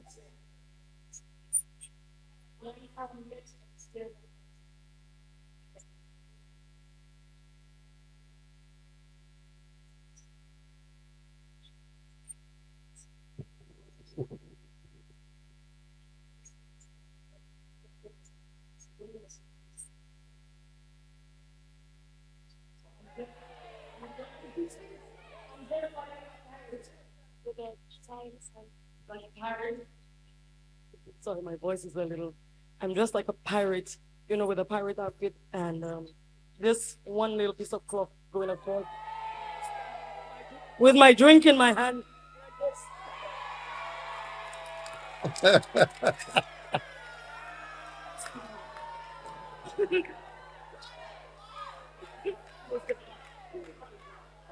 Come.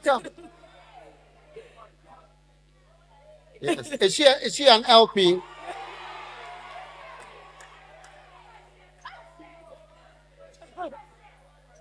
The latest. She's now a lady pastor. Yes. Yes, Bishop. A what pastor? Branch. She's a branch. Yes, pastor. before. Yeah. Wow. You are anointed, I told you. Amen. Amen. Thank you, Bishop. Amen.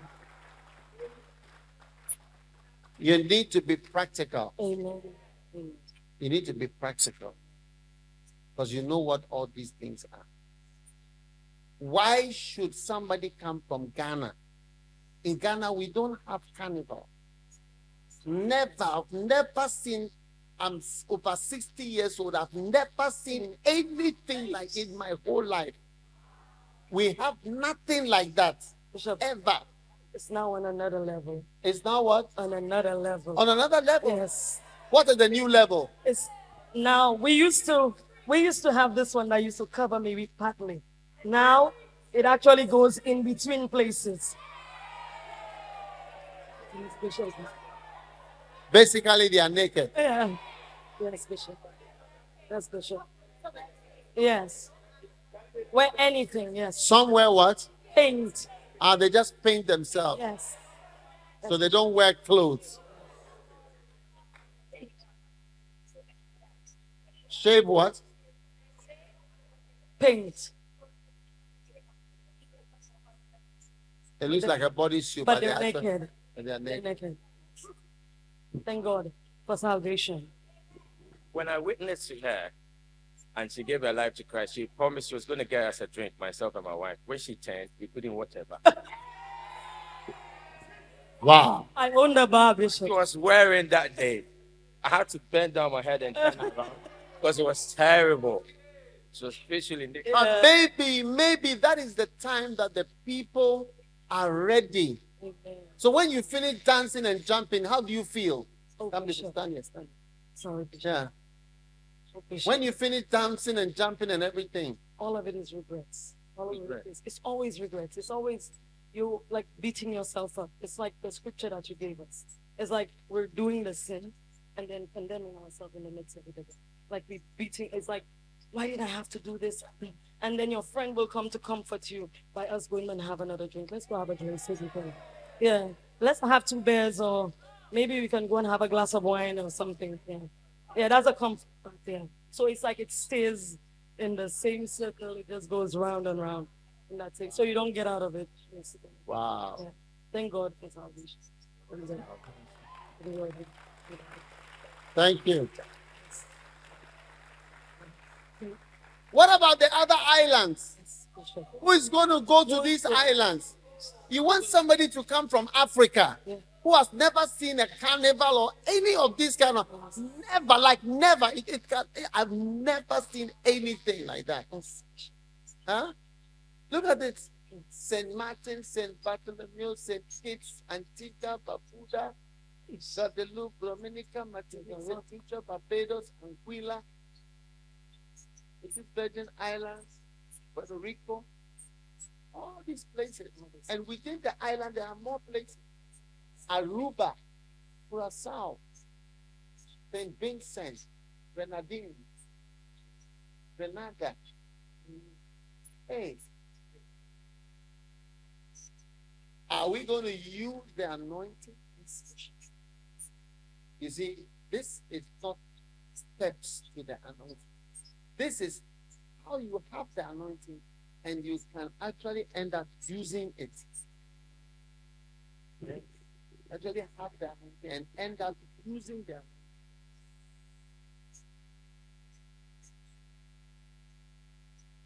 You know, as I'm here, I feel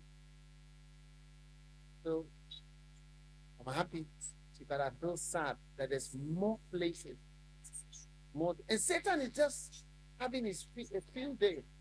It's like he says, "Oh, this island, these people, they are for me. I'll give them nonsense to follow. I'll destroy them. Parties, disco, nightclub, dancing, pulling, posing." How can you explain yourself? How can you explain yourself? He gave you a few years. What did you do? How many people did you sleep with? It's not good.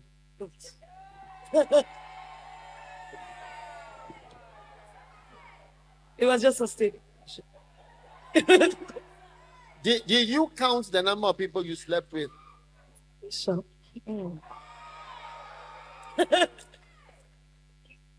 Hey. Bishop.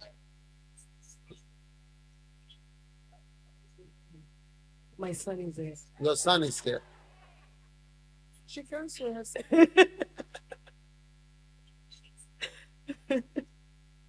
Thank God for salvation. Thank God.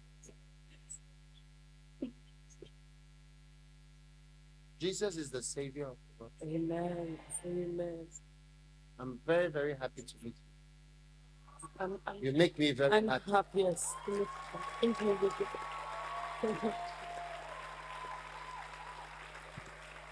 Thank you. I'm honored. The excitement when I heard you were coming. The members should tell you the scream that I made. Everybody was startled in the church. Yeah.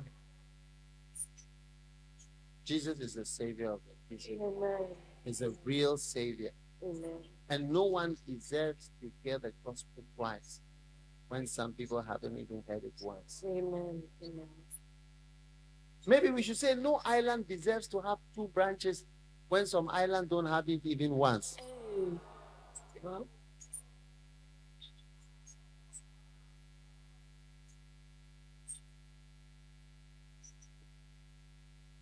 Yeah. It's amazing. Okay, sit down. You want to sing that song? The one says that no one deserves to hear the gospel twice. Be practical. We need to be phronimos. Practical things. Just do it. Just do it practically. Just go to the carnivals and witness to the people. Bring them to Jesus. Practically. Start the branches. Send people from St. Lucia to other islands. Go and do something. Start again. That is it. There's nobody else apart from us. So if you are thinking, oh, God is going to send an apostle, God is going to send this great what? You are the great what not. You are the great what not. There's no other person coming. You know, when I first started preaching, I wanted to have healing before I preach. And I feel anointed. No, God told me, you know something, just start talking. Yes. Read a verse. Always read a verse and talk. Yes. And I heard Kenneth Hagin say, he said sometimes he doesn't feel anointed. And now he will preach. And he said, the Lord said, when you start preaching, as he gets along, then you start to see the anointing flowing. A lot of things are like that in the ministry. Just have to just practically do something. And then as you go along, you see that the power and the anointing start to flow in a certain way. But you've got to start doing it. And then the power begins to flow. Oh. There's no other way than to be practical and to practically do it. So one day we're going to have evangelism crusade. Just do it. Just start doing it. You know, when you meet idealistic people, people who have ideals and illusions about what they will do and how, there are people who love God in their minds. Oh, I love God. God is going in their head. Hey, but to actually just practically do something. No. Beginning from today, you have the spirit of phronimos. Number 3, practically, know God for yourself. Why? Because he answered Matthew chapter 25 and verse 12. But the man answered and said, verily, verily, I know you not. He told the virgins who had the oil, I don't know you guys. I don't know you guys. Amen. Now, it is time for God to know you. You know, one of the things I find like orangu. You know what an orangu is? They don't know God. This is the main thing. When a pastor knows God, see, there are some things you never do. Like no matter how angry you are, no matter what is wrong, there are some things you just wouldn't do them. So I have found that people are not spiritual and don't actually even know God themselves. Yes. So that's how come people don't end up using the anointing, the oil. Because right at the beginning, they were given oil. But you see, the man said, I don't know. He didn't say you don't have oil. He said, I don't know you. He didn't say you don't have oil. He said, I don't know you. There's a difference between I don't know you and you don't have oil. And the reason why he didn't allow them in, read verse 11. Read verse 11. Matthew 25, verse 11. Or 10 and 11.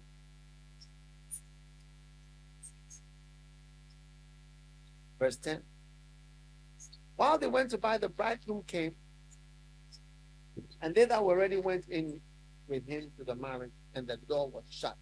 My little niece, they went for a wedding in Lebanon. It was like that till midnight. Yeah, the door was shut. All right, verse 11. And afterward came the other virgins who had gone to buy extra oil.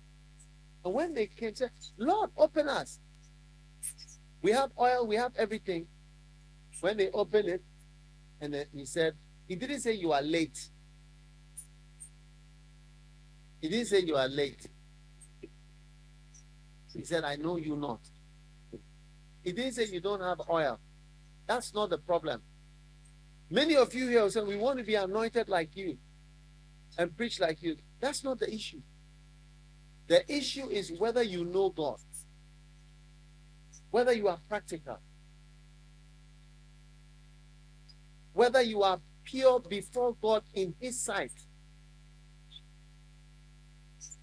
That's what really matters. So many people, they personally don't know God. They may be in the church, but doesn't mean you know God.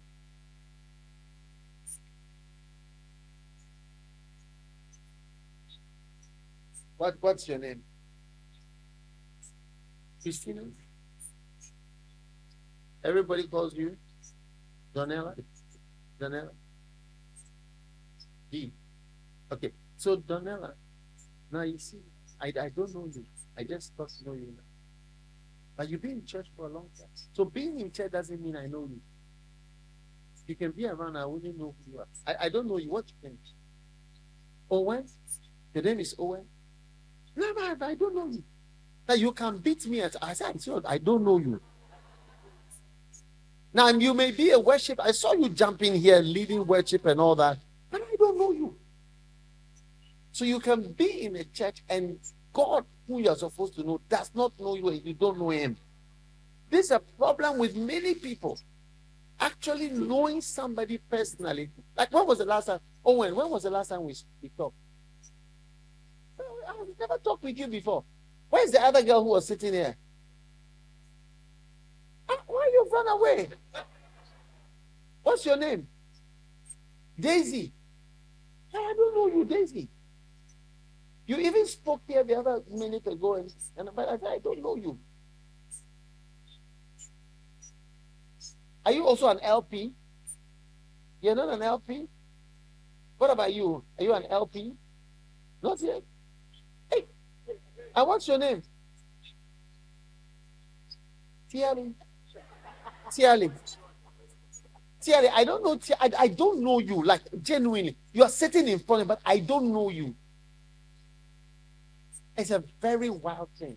You can be in the church and God, Jesus will say, look,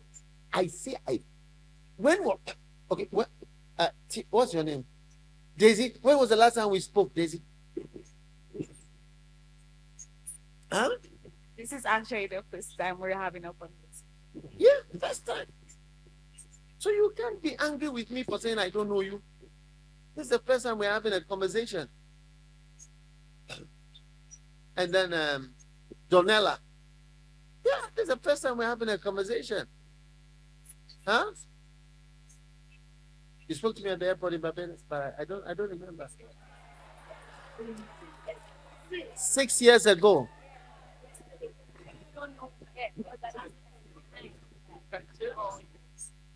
No matter how you are angry with me, I say I don't know you.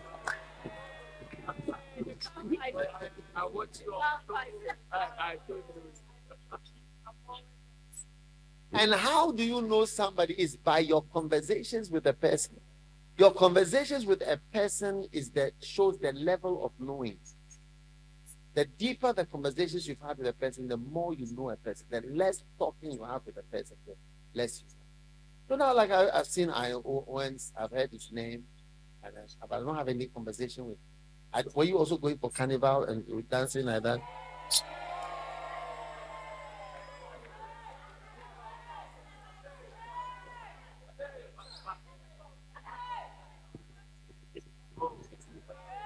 What were you doing in the carnival? They want to see you.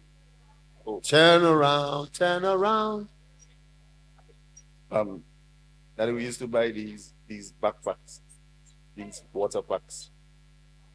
It's designed to carry water, but We used it for other We use it to carry what? different types of alcohol. Ah. So even though the band provides for you, we find that they don't provide enough when you need it. So we would buy our own bottle and we would put it on our band. Yeah, and there's a straw coming. A what? There's a straw coming from it. And when you are drunk, what do you do? Oh.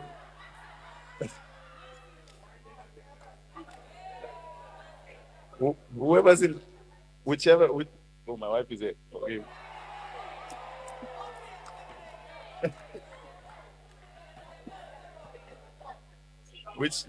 Whichever young lady that you can find, Daddy, you can grab, you dance with.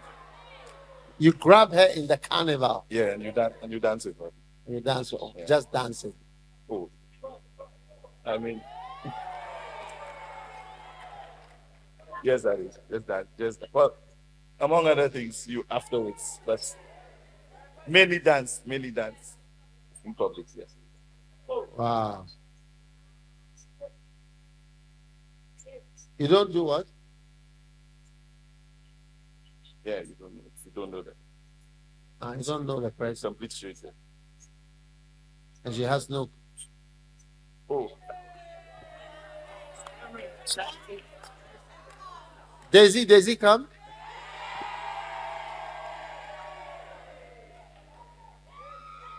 Tell us what do you do?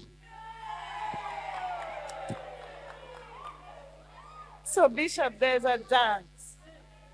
You know, like, you have to bend.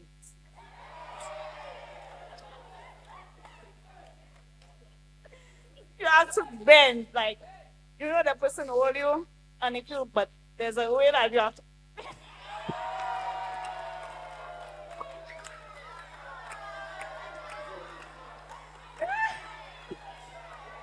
No, listen. Where I come from, there's nothing like this, so that's why you have to explain it. Or should I stay and attend your carnival next week? Okay. Don't stand behind me. I can't see you. So the music has to be loud enough for like the picture beats. When the guy hold you, but sometimes the guy doesn't have to hold you, just go in front of the guy and do.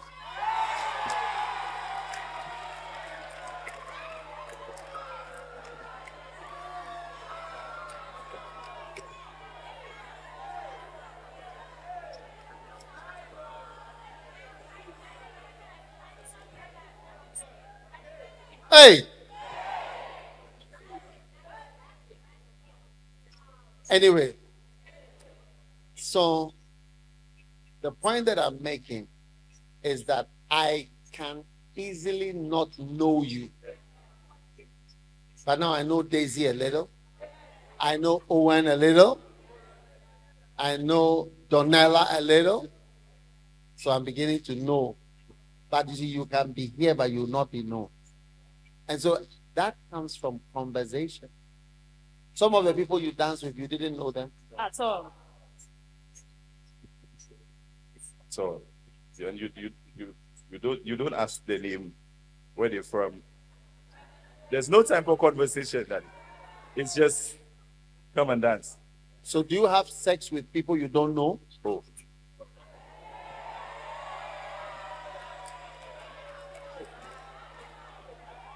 What was the answer? Answer the question.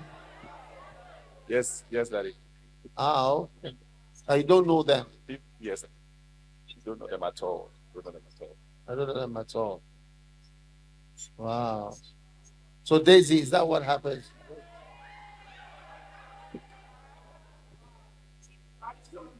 I'm sure. If I go to I don't even ask their name, but it's in Lucia. Before you dance with somebody, you have to watch. There's a way that you watch. So you don't dance with everybody. So for instance, like, you see the person come behind you, you give them a look like. And if they're suitable, you just sometimes you dance with that entire person for the night. And you get drinks, and then Afterwards, I never see you again, but it is what it is. But it is what it is.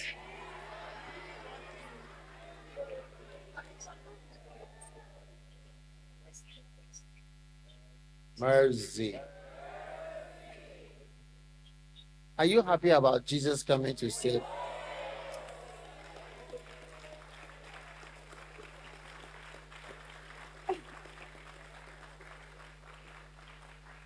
Sit down. How many steps have I given you so that you can use the anointing? Number one is what? I can hear you. Virginity. Step number two. Phronimos. Practical. Step number three. Know God for yourself. Have a conversation with Him. Pray, isn't it? Relate with it. Number four. Go the extra mile. Go the extra what? Mile. When it comes to the anointing, you always have people who go the extra mile. That's why when you get near a person who is anointed, you will wonder if he is anointed or if he is hardworking. It will always be a question. Are you hardworking or you just always going the extra mile? Or are you anointed? Are you anointed or you just looking? Are you just driven or you are anointed? Because the person who has the oil, the Bible says the wise, however, took oil in their jars along with their lamp. So they had a jar and they had a lamp. They had extra oil. They went the extra mile. So you need to go the extra mile in your service with God. Otherwise, it will always look as though you are not anointed. People who don't go the extra mile, it looks as if they are not anointed. Meanwhile, they had oil, but they just wouldn't do something extra that others wouldn't do. You got to do something. To be a leader, you have to do something that other normal people don't do. So if you are not prepared to go the extra mile, amen. Pray a little extra. Maybe come to Bible school, or come for homecoming, or be trained, or come to a camp. If you come to a camp, you're going an extra mile. It's an extra mile. Because there's a whole lot of people who are not here, and they could have been here, but they're not prepared to go the extra mile. There are some people who are here, say, today is Sunday, so we are here for Sunday morning. After Sunday morning, hey, man, we can't go no extra mile, man. We have things to do. We have washing, we have this, we have cleaning, we have that, we have ABC. I have no time for no extra, no mile.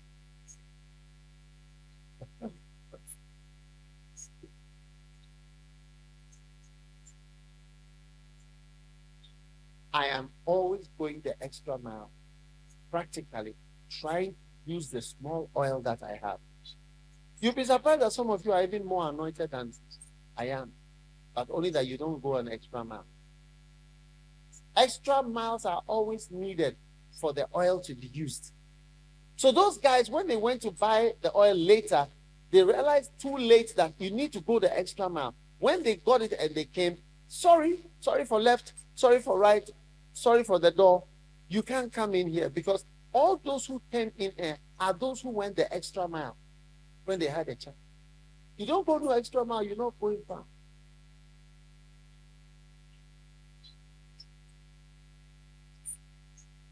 Extra mile is needed for using little oils. It's not that you need oil, you need an extra mile. Oh, yes.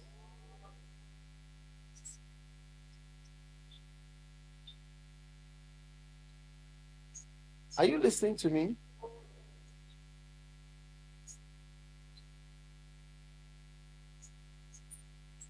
Now,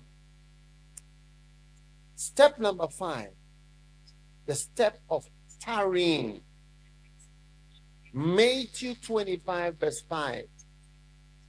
Tarrying. Verse 5. While the bridegroom tarried. Now, tarrying is an old word for staying and waiting. There are 2 types of tarrying. How many want to know the two types of tarrying? There are two ways to tarry. If you don't tarry, you'll never. Tarrying always comes with being anointed. You have to wait. What is tarrying? Tarrying is waiting. There's two types of tarrying. The first type of tarrying is tarrying for years, waiting for years of time until God uses you in a particular way. It takes years. I've been a Christian for so many years, serving the Lord and working in the church. I mean, this year I've been invited to different places. I'm just coming. When I came from Pittsburgh, I was in Miami a few weeks ago. I was in Singapore a few weeks ago. I mean, that I'm talking about people invited. I've been in Angola. I've been in Vanuatu. I've been in Solomon Islands. I couldn't go to all these places. I couldn't preach to people. And I'm here, and where am I now? It's in Lucia. Amazing. But I've been a Christian for so many years, serving the Lord and working in the church. So there's two types of tarrying. It says, while the bridegroom tarried, all these people were holding oil. They were about to use it, but you will need to wait for some long time, sometimes before. So as you are practically doing practical things, as the years go by, you'll be surprised. You see, some of you can't even imagine what you'll be like. You'll be surprised what will become of Donella. You'll be surprised what will become of, or Daisy, or Owen. If you are practical and you go the extra mile, you'll be surprised. When you tarry long. It's only those who stay long enough who ends up being used in the house of the Lord. If you don't stay long enough, you'll never be used. I mean, you can do whatever and say whatever, but you'll never be used. It's those who tarry who end up used, because the bridegroom will tarry. So you got to tarry. It says, while the bridegroom tarried, delay, wait. Whilst he was delaying, you also have to delay, wait until. God will never use me until he wants to use me. When he wants to use me, he'll just pick, say, use, finish. You cannot use yourself. He has to use you. Maya cannot sing unless I want her to sing. I should only sing when I want her to sing. She cannot say, I feel like singing now. It's a good time to sing. And so what? It's a good time. I don't care. You sing when I want you to sing.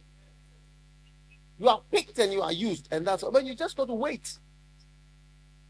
So anyone who is impatient says, I've been around for so many years, I'm doing this, I'm doing it. Sorry for left. Sorry for right. Sorry for center. Sorry for all. Very sorry. So you watch. And you see now, look at our church here. Church here in St. Lucia, God is building a church. This is not a new church. This is not the first pastors. There's been other people that have been here. It takes a lot of effort. This one does this, this one does this, this one does. Sometimes the effort is even that the person who starts. Most of my pastors, or many of my pastors who start things, many of them are discouraged. Because when you start something, it doesn't even work well.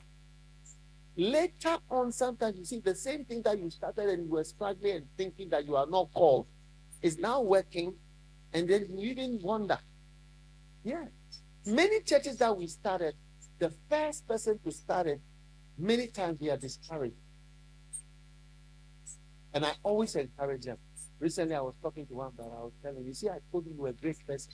He was so sad when he came from the mission. He said, I know I did nothing well. God didn't use me. Now I was showing him the churches there. How the churches he started, how they are flourishing and they're working. I said, you see now your depression and all it was for nothing. Is it there or it is not there? It is there. Yeah. That's why as I'm standing here, I just feel to myself, why don't we start more churches? Why don't we do more? More islands. Or maybe it's not yet over. Maybe it's not yet over. Maybe I should encourage myself and say, it's not over. It's not yet over. It's not over. It's not over. It's not over. And I want to see some of you I want to see some of you on other islands. I want us to see ourselves trying our best for Jesus. Yes. We need soul. The work of God, there's only two types. What are the two types of work of God? Soul winning and church building, church planting. Yes, these are the two things you can do when you are working for God. Only two things. But it's going to take time. Sometimes when we are waiting, discouragement comes up. We've been here for 3 years. We have only 5 members. Hey, we've been here for 7 years. Nobody is coming to the church. And then one day, it starts working. Yeah. In fact, everyone with oil is going to experience this carrying. Bible says they all, the stupid ones and the foolish ones, but they all had oil. They all slumbered and they all slept. So make sure you are there when things start working. Otherwise, you're going to miss the nice part. If you were there when it was all a struggle, why would you not be there when things are working? Huh? Our first, listen, the first church that we started, my first branch ever is Geneva. Geneva Church. No, it was something, a struggling church. Few people. Hey, so this thing works. You know, today when you go to Geneva, you see that the children of the members are the pastors. You see, look, one of the church members, yeah. One time, a young girl, she wanted to commit suicide. So, I think they stopped her and they took her to the hospital in Geneva. So when she got, I don't know what she was. She said, my pastor is the only person. You know who the pastor was? The young boy. He was a first lap young man. Young boy. He was the pastor. So he said, no, doesn't want to see anybody. Only his pastor. So they had to call the pastor after midnight, who was the young. And he's not very tall, he's quite short like this. So they called the home. They called his parents. He's living at home with his parents. So they called the home. Your son is needed here. He's the only person who can solve this crisis. The doctor, everybody wants the son. So they called and said, this is pastor. When he arrived in the hospital, they saw this small boy. He has a baby face, a little boy. I said, are you the pastor? I said, I am the pastor. And he went in there, and he was the solution. Yes, he was the only solution. But you see, his parents were missionaries to Geneva. Yes, so it's not the children. Huh? Let's see, yeah. So, it's nice to see. When I go to Switzerland now, it's only children who have grown up. And now they're all speaking German. At first, our church was in English because we came as missionaries. But they speak German, they speak French. So the French side, they are speaking French. Now these people are speaking German. We are now outsiders. Look, it's wonderful to see if you tarry. But there were some people who became orangos in that same church. They never stayed to see all this. Yes. They never stayed to see all this. And we've grown up and we've seen our children take hold of the churches. So many of them. It's amazing. So tarrying in this Caribbean, we will see fruits in every island. You will see the islanders all belong to Jesus. I remember the last time I was here, I said I was going to give God an island. as a gift. Thank you, gift. The population, 60,000. That could be a gift to God. One island. Yes. You know, I was just watching you when you were coming in the church, the road. Speaking. Wonderful soul. People who know. I've never seen you. I never knew you. I wish I would see this in St. Kitts and Curacao and Aruba and everywhere. But I believe that if we tarry and wait on this same work, we'll see all that. How many are going to be part of the waiting and waiting and waiting till the end? Amen. All right. Number 6. And the foolish said, give us of your oil. See, number 6 is, do not partake in other men's sin. Yes. You must not participate in the sin. These guys, all right? These guys, you didn't take oil. You get what I'm saying? You didn't take oil. Now, you are not going to attend the wedding because you didn't take extra. Now, you want to also add me and distribute your sin so that I'll also be part, and then I become like you, we all go low together. Be careful that low people don't drag you down with them.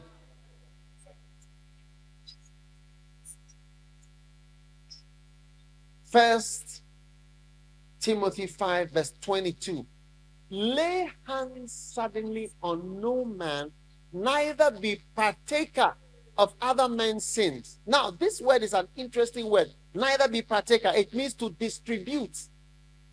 So people who sin want to distribute the cloud of darkness and add you to them.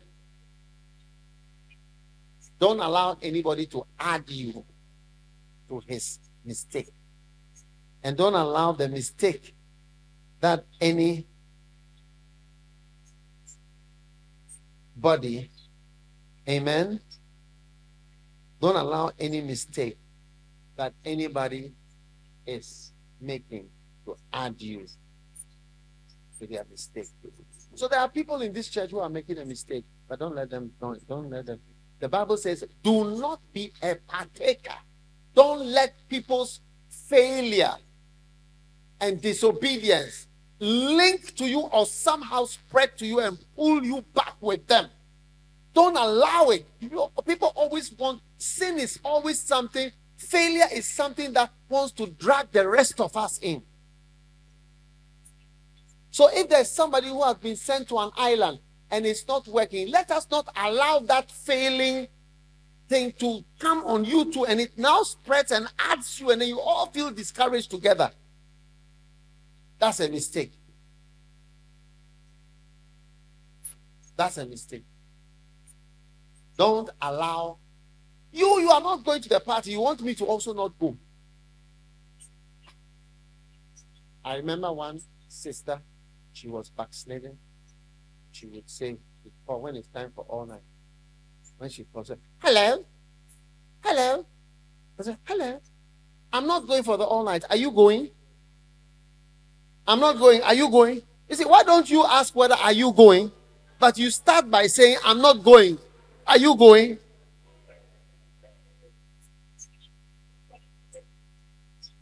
He's trying to spread the sin. Lift your hand and say, I resist all spreading sins and spreading mistakes. In the name of Jesus. Wow. How many are realizing you are just about to use your oil? And finally, the step of ever readiness. You must be ready today. When you hear, now, then you flow. Now, then you flow. Now, and you flow. Because the man came at midnight. Are you ready at midnight? Oh, no. Well, you should have come at 7:30. Really? Be careful who you are rude to, eh? Be careful who you are rude to. This attitude will not get you far with God. God doesn't suffer fools gladly. You can't tell God, come at 7. If you come at 7:30, you are late. No. Stand to your feet, everybody. All right, we're going to go for lunch now. How many are ready for lunch?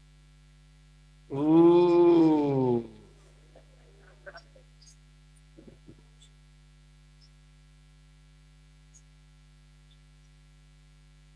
When you are at the carnival, do you check your watch to see what time it is? There's no watches at the carnival. What did you say? Till what? Daybreak. Daybreak is the end of the carnival. No, we're going into the next day. So the night to the next day. Night. From the night before, we go into what you call a jouvert, like the opening of the day in a dance behind a truck. And then we go home, we bath, and we go to the carnival itself. And then there's an after party for the carnival. So it's like no sleep. For 3 days. Yeah. What about food? Hey, food. Let me tell you. Yeah, whatever we get on the side of the street, barbecue chicken, whatever, we just munch on it, but it's the alcohol that's yeah. The alcohol, huh? Each band has a content. So while you're dancing, So they even provide food for you. The band behind the band with all the music and stuff. There's a truck which gives you food to fuel you to go even further. Wow. And who pays for all this? It's in the package. So you pay for the costume, you pay for the alcohol, and you pay for the food. So you pay. You pay. To who? The band. There's a band. Several bands. Ah. Thousands of what? For a costume. Your food, your alcohol. So the alcohol is the main thing. Wow. Condoms, everything. Wow. Lift your hands, everybody. Jesus, thank you. We shall be ever ready anytime to serve you, to follow you, to obey you. We love you. We praise you. Thank you. In the mighty Jesus. Thank you for calling us, sending us, using us. Thank you for giving us anointing already. We have it at the beginning. We thank you that we will be there to use it, ready any day. For us. We give you thanks. We give you praise. We give you glory. We thank you for what you have already done in St. Lucia. We thank you. Thank you, Father. Thank you, Jesus. Thank you, Jesus. Thank you, Jesus. Thank you, Jesus. Thank you, Jesus. Thank you, Jesus.